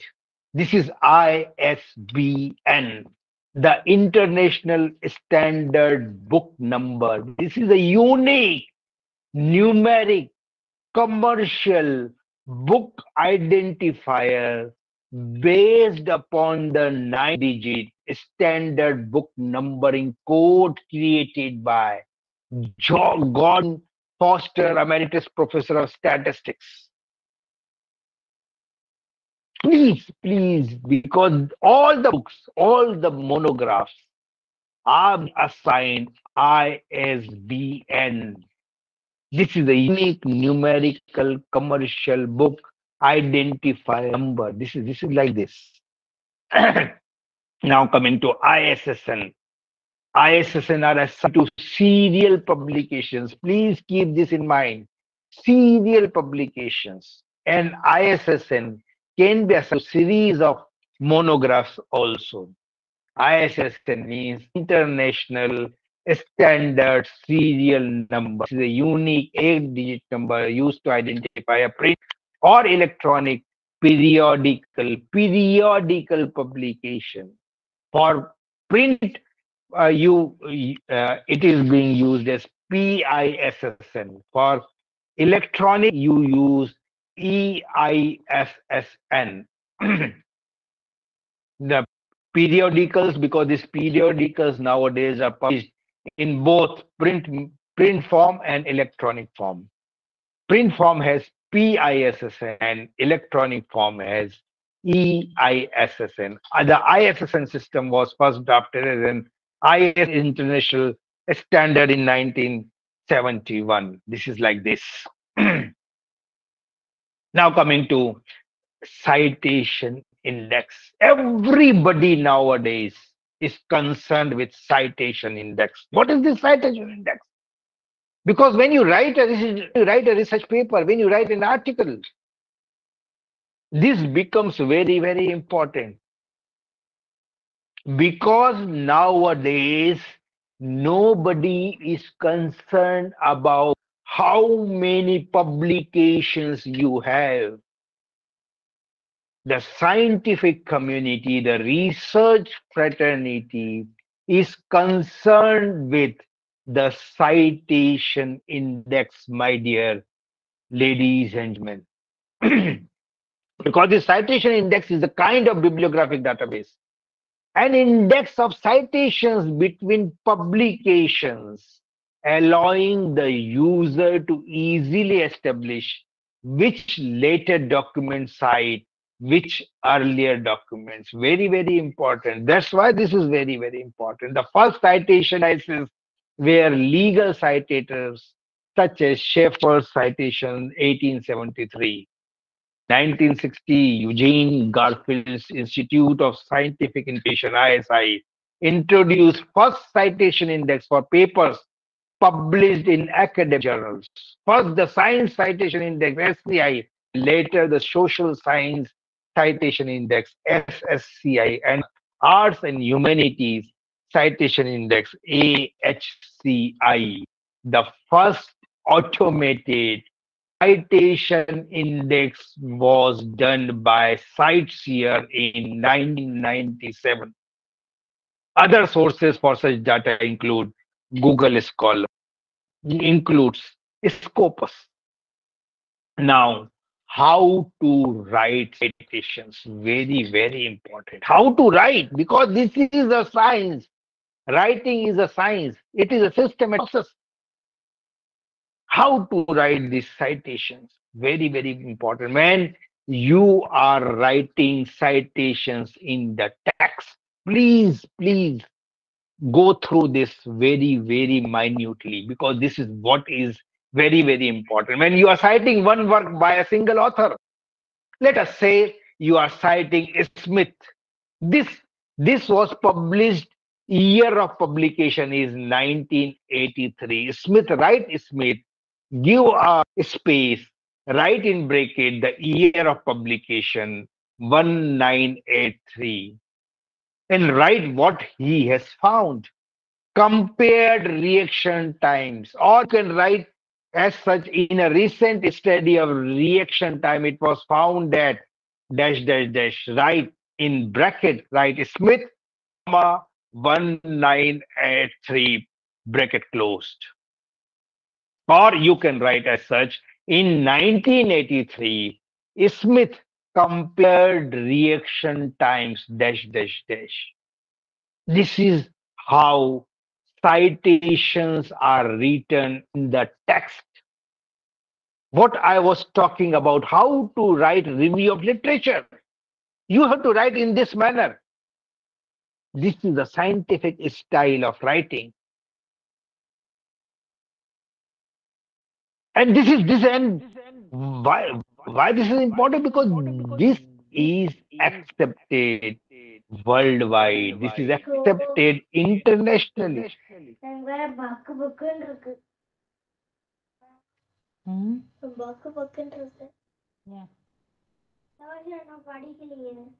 Excuse me, like to request, please mute yourself.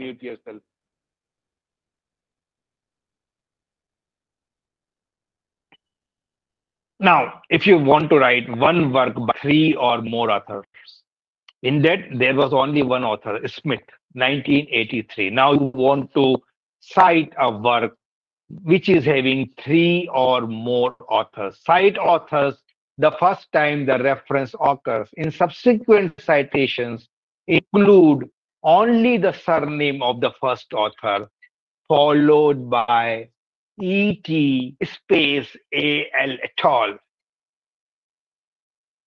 E.T.A.L. point, not underlined and with no period after E.T. and the year. Very, very important. This is how you can cite three or more authors. My dear friends, citations are part of the text. Use and when citing in parenthesis, use symbol. This is how you can give first citations. This is how William, comma Jones, Smith, comma Bradner, comma and Torrington, 1983 found. This is how first citation can be given. Or you can give researchers. Keep this in bracket. William, Jones, Smith, Bradner, and Torrington, 1983 found. Or in subsequent citations, you can write Williams ET space AL dot space into it 1983 found. This is what how to write the subsequent citations. This is method how to write the citations, because you want to publish internationally, because you want to write for the international journals, because you want to write for the international publishers, you want to get your published internationally. This it is very, very important to write your citations in the scientific style. Now coming to impact factor. What is meant by impact factor? The impact factor, often abbreviated as IF. What is this impact factor? This impact factor is a measure reflecting the average number of citations. Very, very important. Please keep this in mind. Please note in your diary.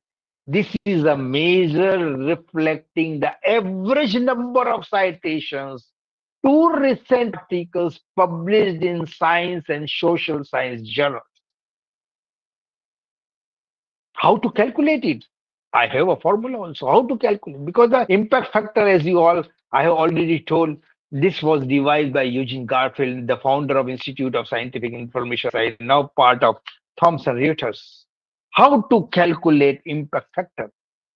In a given year, please read it carefully. In a given year, the impact factor of a journal is the average number of citations received per paper published in that journal during the 2 preceding years. I am reading this again for you, my dear friends.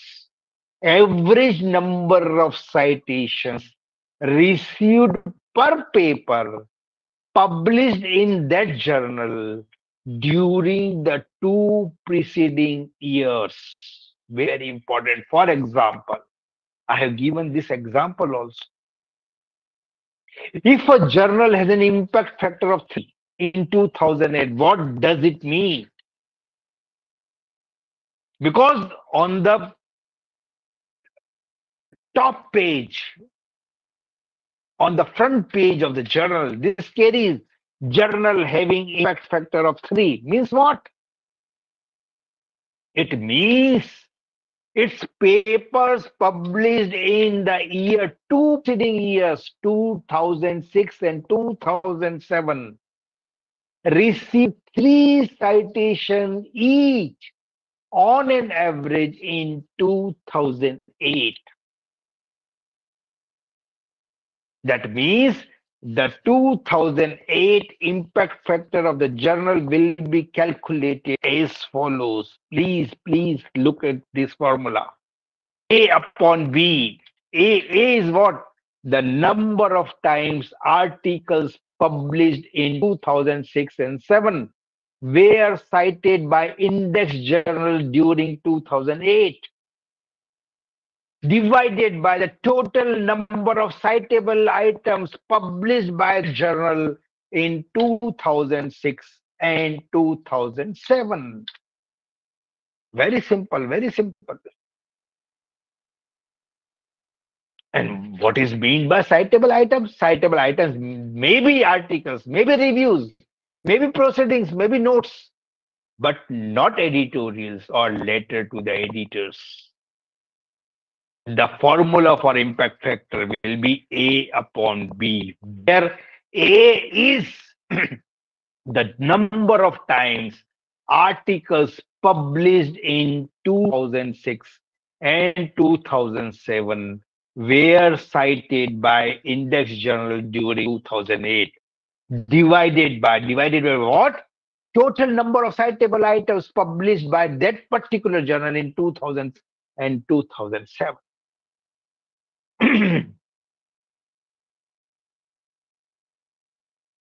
This is what, how to calculate this impact factor. Now coming to the most important thing, this publishing process is peer review process. What is meant by peer review process? Peer review does the same thing for science, that is inspected by, you see whatever you used to buy from the market, used to purchase from the market, this is having seal, inspected and found okay, correct. Inspected by. And this inspected by word provides you an assurance that someone is there, some supervisor is there, someone, a person, expert is there who knows what they are doing, has double checked it, who knows if what is being required by the company, it has everything what is being required by that company, what is being required by the customer. This is what is peer review. And in science, peer review typically works something like this. It means, number one, a group of scientists completes a study and write it up in the form of an article. They submit it to a journal for publication. What we used to do, we used to submit a paper after writing a paper, after writing an article, after writing a dissertation, we used to submit it to a group of, to some journal, some publisher. Then what he does, the journal editors send the articles to several other scientists who work in the same field. That is the peers of peer review process.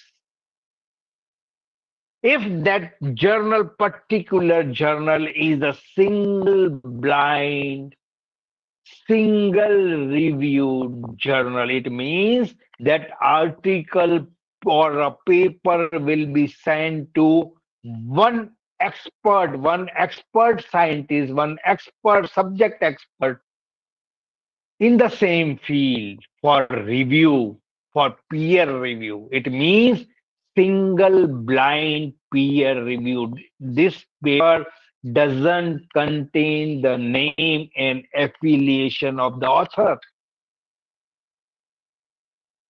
Sent for peer review. If it's double blind peer review, it means that paper, that particular paper is being sent to two subject experts, two expert scientists who work in the same field for peer review.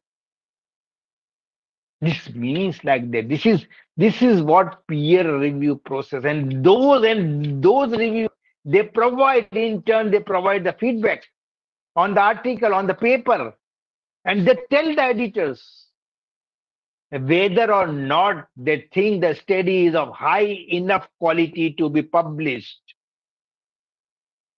They recommend this paper is suitable for publication. This paper is of high standard, and this research will be important for the readers. And they recommend this study to be published.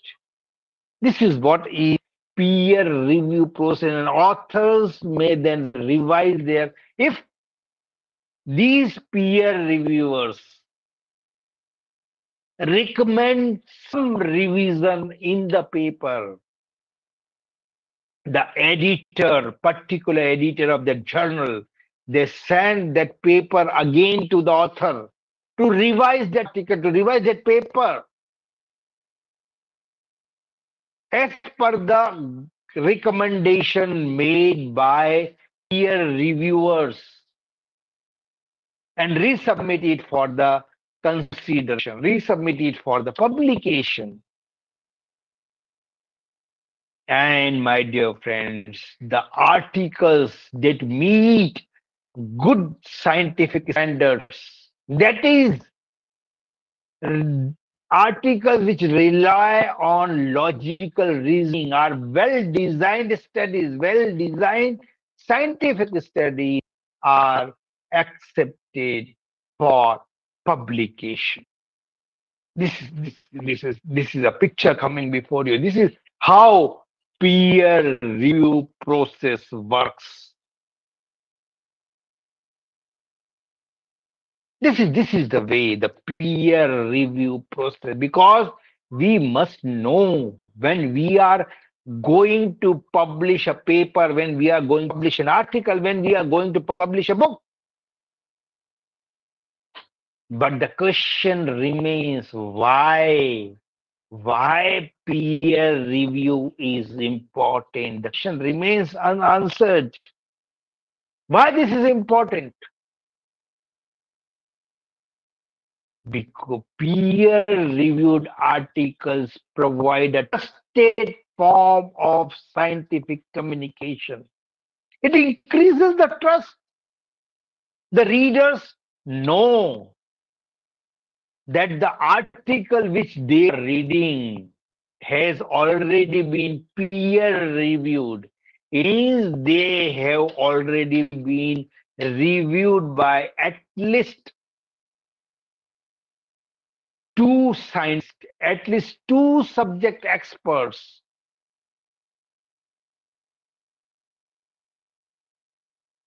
And even if you are unfamiliar with the topic, even if you are unfamiliar with the scientists who have written that paper, it still provides you a trust, because this journal, this publication is peer reviewed publication, peer reviewed work.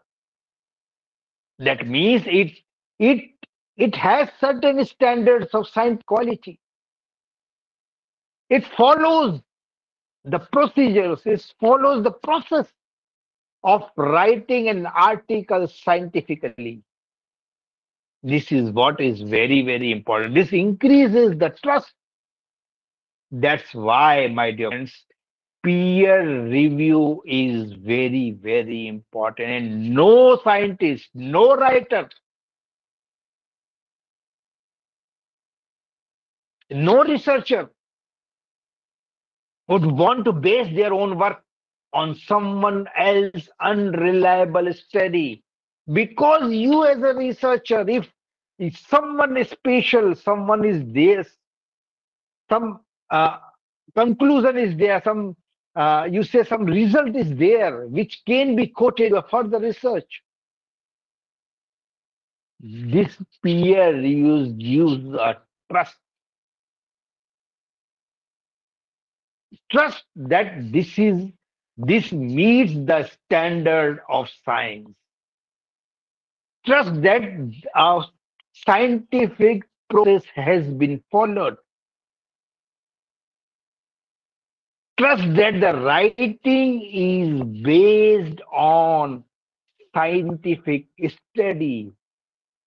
This gives you a trust. That's why, my dear friends, peer review is important. And please believe me, this peer review is not just a science.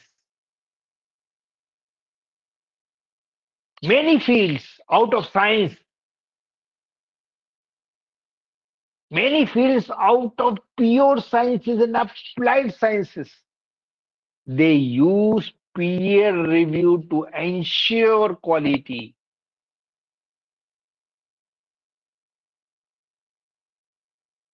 Because ensuring the quality, what you are publishing,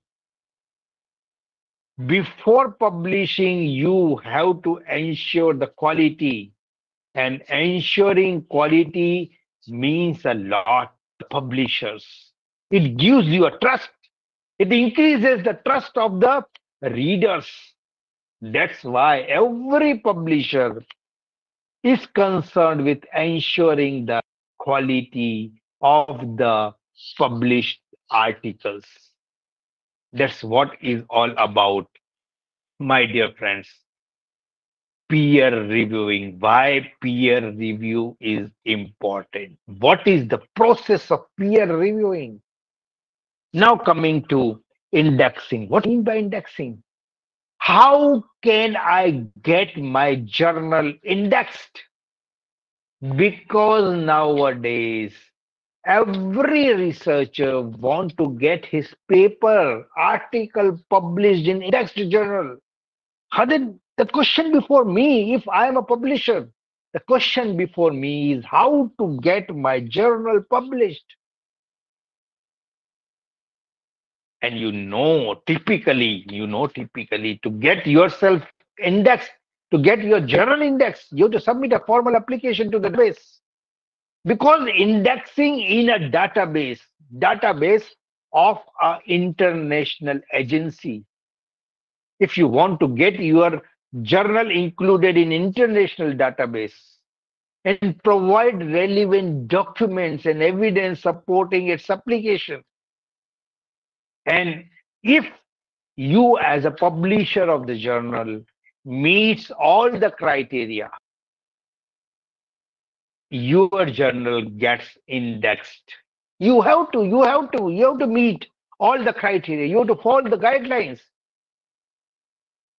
And you have to make a formal application and get your journal indexed in that particular database of international agencies. For example, Directory of Open Access Journals, DOAJ. This is an international database, international platform. And every journal wants to get themselves indexed in DOAJ. It has a process. They have their own terms and conditions. You have to meet all those terms and conditions, all those criteria in order to get your journal uh, getting indexed. Now the question before us: What does journal indexing means? What it means? What is meant by getting your journal indexed? My dear friends, ladies and gentlemen, an index is a list of items pulled together for a purpose. For a purpose means these are the list, these are the bibliographic indexes, these are the databases of journals organized by the subject disciplines, organized by the type of publication.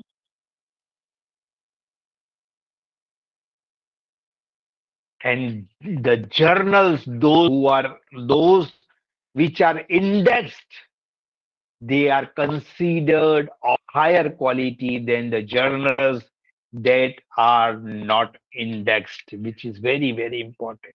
Now, what are the conditions for indexing? Let us see these conditions also.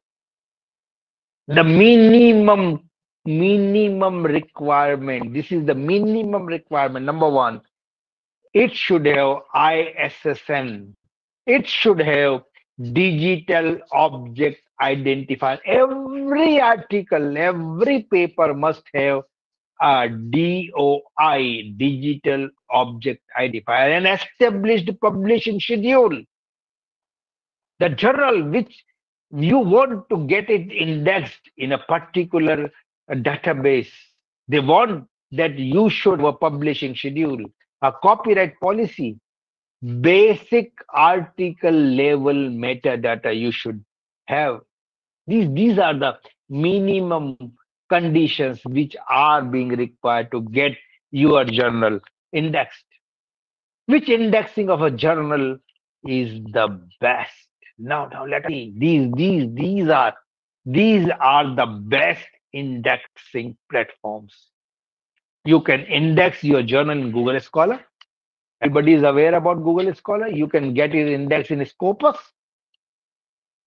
You can get it indexed in PubMed. You can get it indexed in FO. You can get it indexed in IJ Impact Factor. You can get it indexed in Ambas. You can get it indexed in DOAJ. You can get it indexed in ISI indexing. These all platforms, these all databases are considered the best as far as scientific journals are concerned. Get Please see before submitting your article, before submit your paper for publication, please see that particular journal is indexed in any of these databases or not. What is Scopus? Because everyone nowadays wants their paper to be published in Scopus index journal. What is Scopus index? Because this is again a database. Or the Scopus list of journals consists of indexed publications that are either serial or not serial. Examples of serial publication journal annuals, such as reports, yearbooks, directories, and book series, and these are assigned an ISSN. These why because we want to get it published. Now, a short about plagiarism, because this is very, very important. Every publisher now is required to check for the plagiarism of the papers, of the articles which they are receiving for publishing. Because plagiarism, this is the use of another person's ideas, you all know, because a lot has been spoken about this in this 2 days virtual platform on this workshop on research publications, research writing. If you are not giving proper credit, it means it is a plagiarism. You are using another person's ideas, you are using another person's word without giving credit. It means it is plagiarism. Plagiarism can occur when you use someone else's exact word without giving them credit. Taking credit for someone else's ideas, or even presenting your own word as a new idea. This is what is plagiarism. And my dear friends, academic institutions nowadays take both intentional and unintentional plagiarism very seriously, and it can be the grounds for dismissal. Because please see, all academicians, please see, because these nowadays academic institutions are taking this plagiarism very, very research ethics, research disciplinary inquiry that aims to contribute to body of knowledge or theory. Ethics means respecting and protecting rights and dignity of the people. Ethics means moral principles of right and wrong.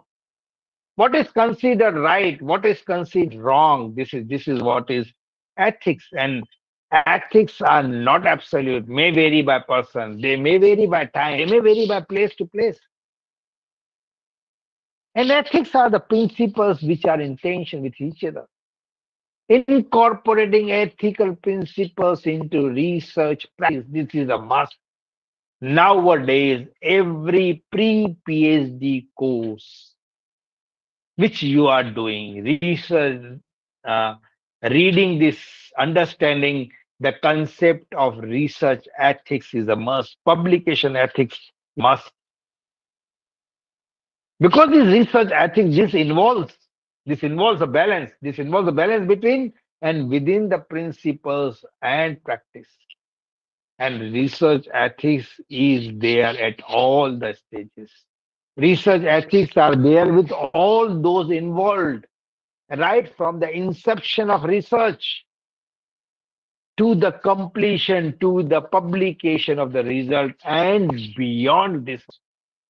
This is what is research ethics. And why research ethics? Why we are talking about research ethics? Why during publication we are concerned with research ethics? Because it is concerned, this research ethics means you are protecting the data, you are protecting the human rights, you are concerned with the public about limits of inquiry, intellectual property rights, you are concerned with whistleblowing, plagiarism.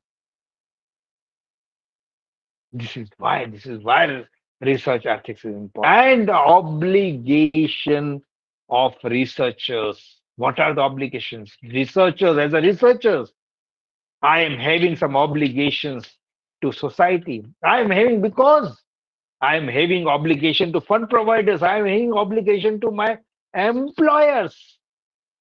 I am having obligation to my colleagues. I am having obligation to the subject also.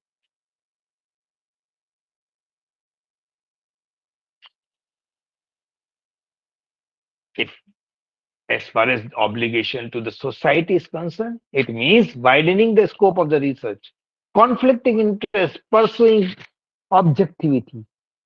Obligations to the fund providers, obligation to employers, it means clarifying roles and obligations, assessing alternatives impartially, guarding the privileged information. Obligation to colleagues, obligation to my fellow members, it means maintaining confidence on research, exposing review methods, exposing, reviewing findings, communicating ethical principles, ensuring safety, ensuring minimizing risk of harm to field researchers. Obligation to subjects means avoiding intrusion, values and sense of privacy, obtaining informed consent, very, very important. Obligation to subject means obligation to the respondents from whom I am collecting the information, whom I am interviewing,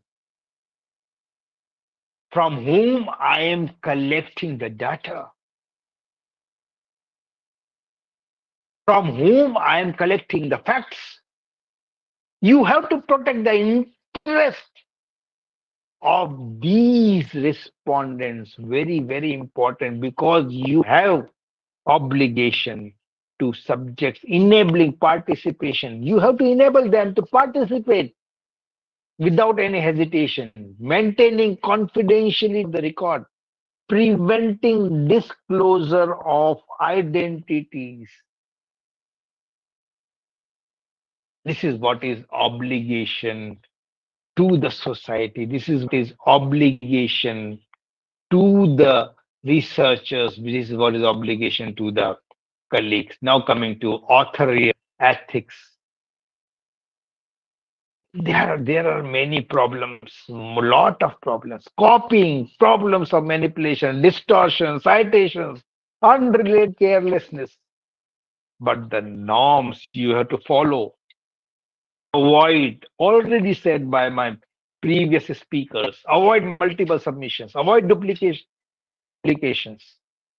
avoid ghost authorships, copyright, very, very important, conference presentations, code of ethics. Please do follow these things. You have to follow the norms. You have to follow the ethical principles, honesty, objectivity, integrity, carefulness, openness. You have to be, as an author, you have to be. You have to have a respect for intellectual property rights. You have to have respect for confidentiality. You are responsible for what you have written, what you have published. Responsible mentoring, respect for the colleagues. These are all ethical principles. Social responsibility, non-discrimination, competence, legality, animal care, human subjects protection. Now coming to the publication. Now what is in your hand, my dear friends, my dear ladies and gentlemen? You may have a research paper, you may have an article, you may have a report, you may have a proposal.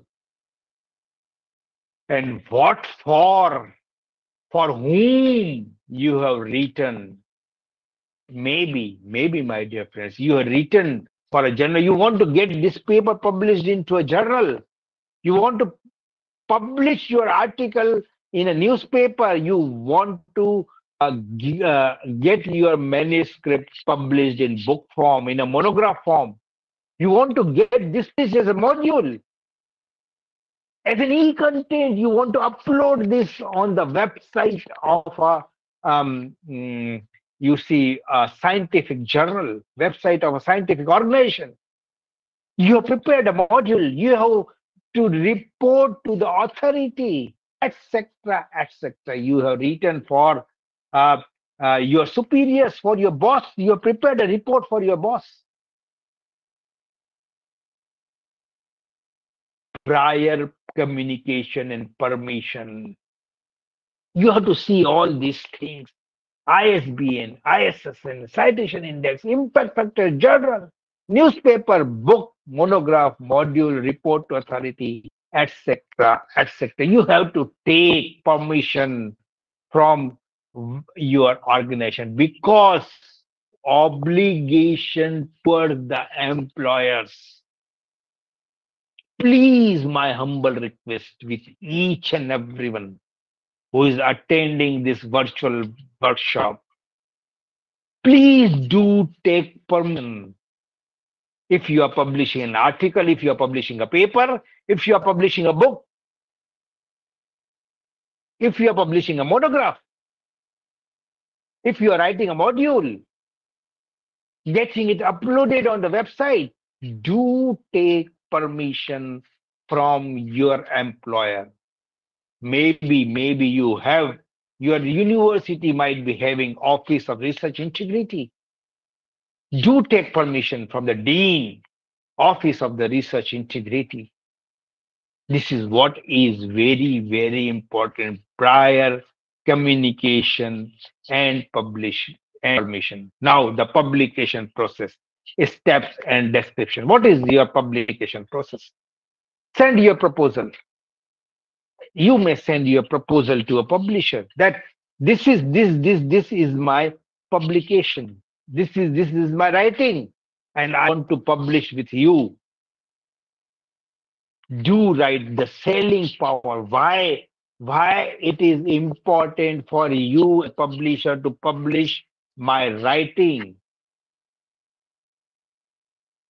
What is important, what is peculiar, what is significance of this writing, why this writing will find the readers, how it will find the readers.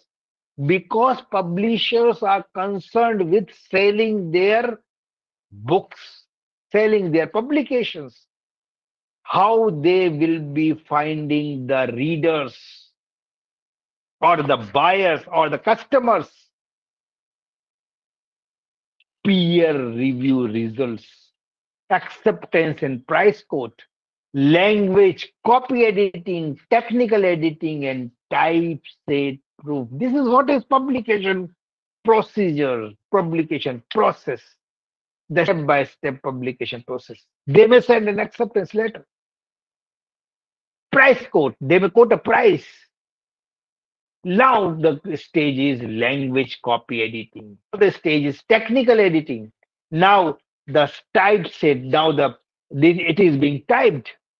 Now it is ready for proofreading. You have to go through the proof, invoice payment, online publication, print, and delivery of the book. Maybe an online publication, or maybe a publication in the print form. After getting it printed, you will get the delivery of the book. Or maybe you are finding a journal to get your research paper published. You have to identify journals during literature search.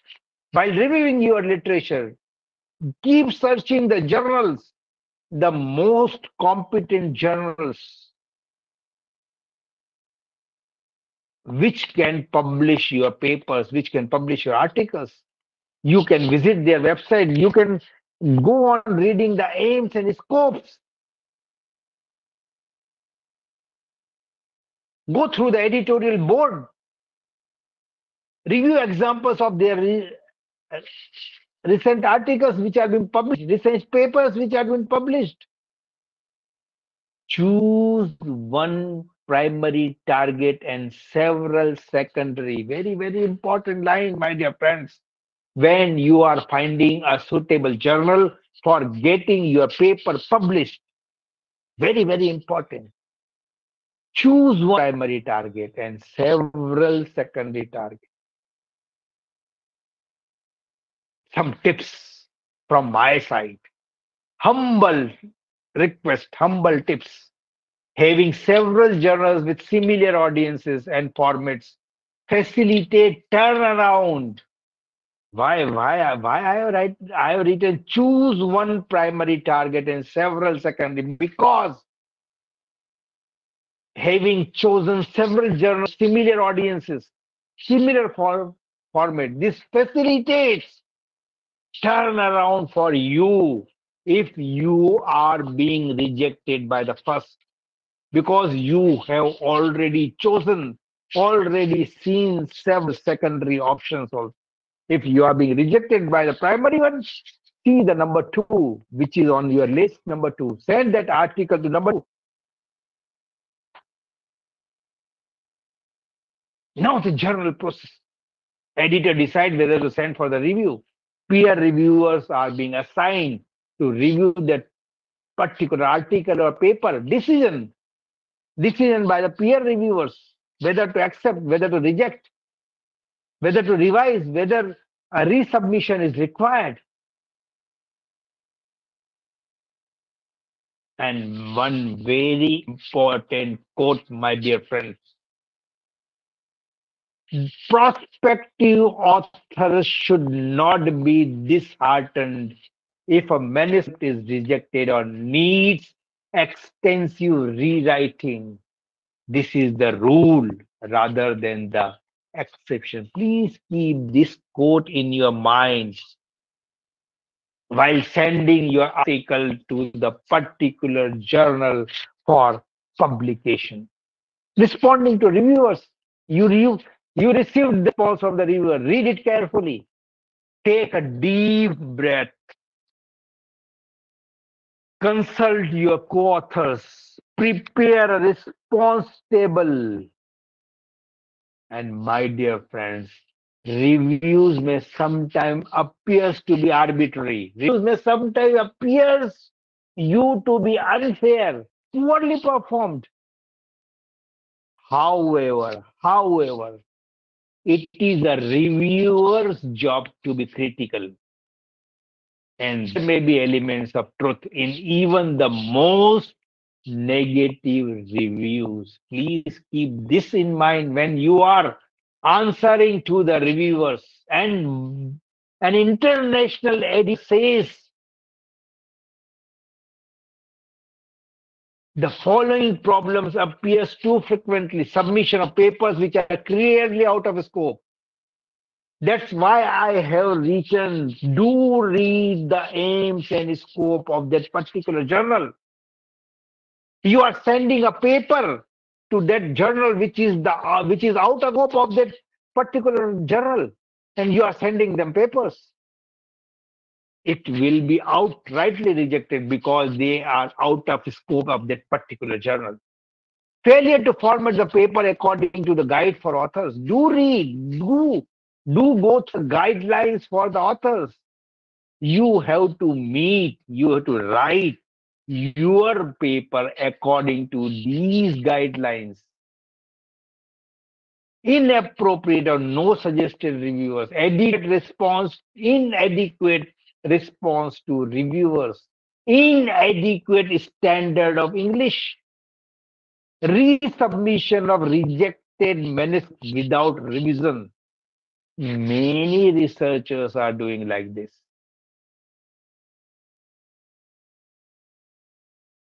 Multiple submissions not allowed. Duplicate submissions not allowed because there are chances that you may be blacklisted. You will not be allowed to send the papers in that particular journal. The editor will blacklist you.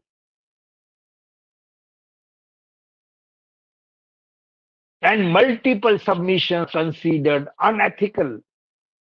Duplicate publications are considered unethical.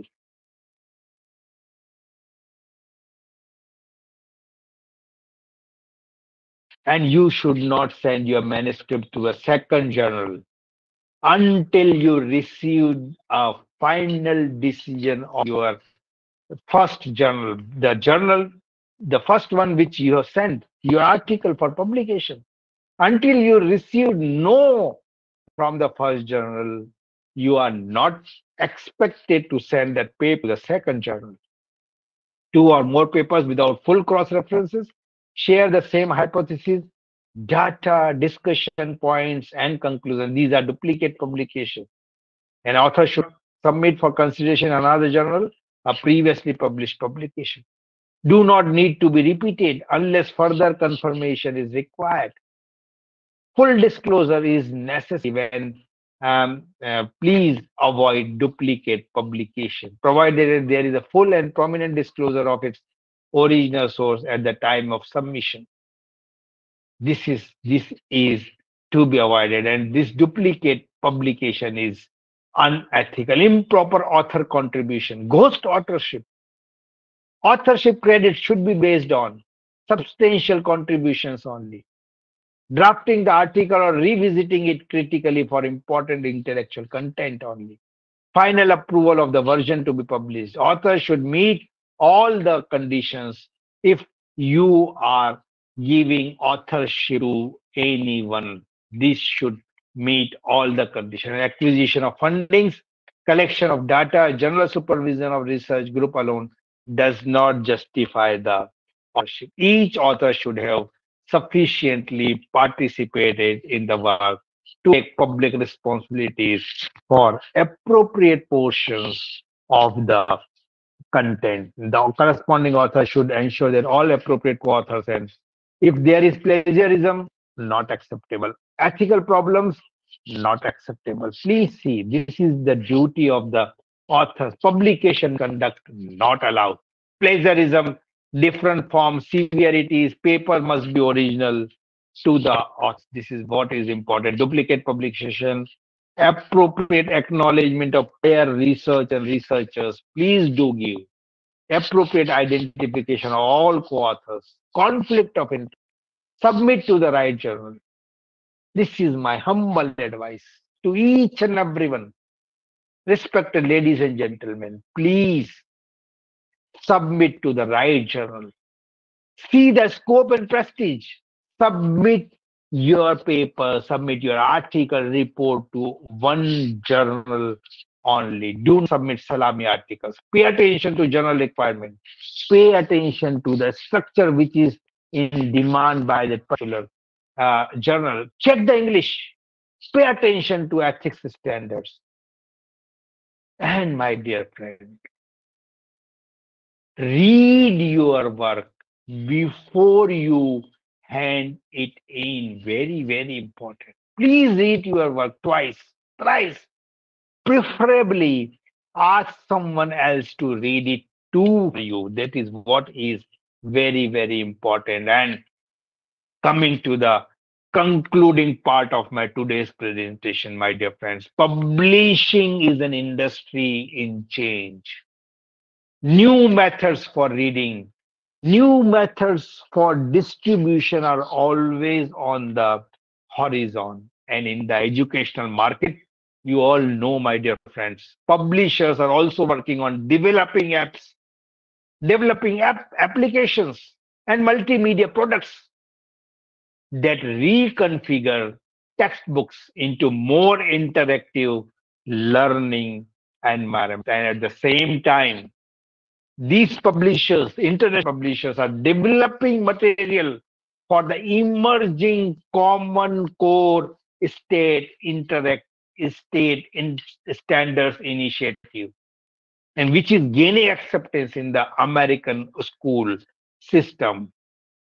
Madam Jagaya might be knowing it very, very well. And as new market is emerging in our country also, the resources highlighted in this essay, in this learning module, has provided the foundation for authors, publishers looking to reach their audience. My dear friends, the paper, the learning module, which I have presented before you, is based on these references. This is not mine. What I have read from all these esteemed authors, these are all available online. The learning module is based on what they have written. I am so thankful to all these authors, because while reading them, I have reimagined my concept. I have formulated my concept. I have reshaped my knowledge about writing and publishing in an international atmosphere.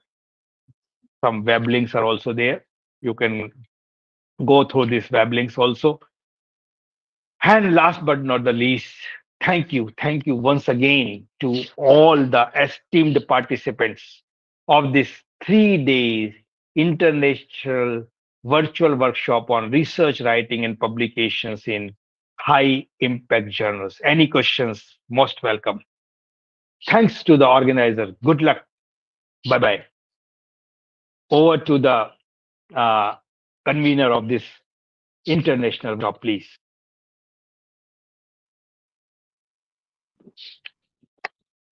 Over to Ginu GL, please. So thankful to the organizer. Especially would like to express my deep gratitude to Dr.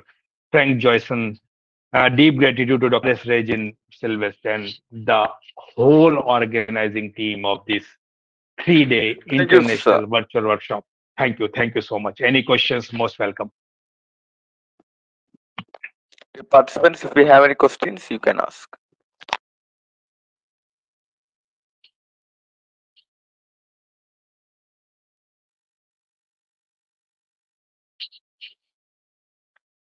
And one last but not the least, my humble advice to each and everyone: be a dreamer, be a doer, dream it, wish it, and do it. Thank you, everyone.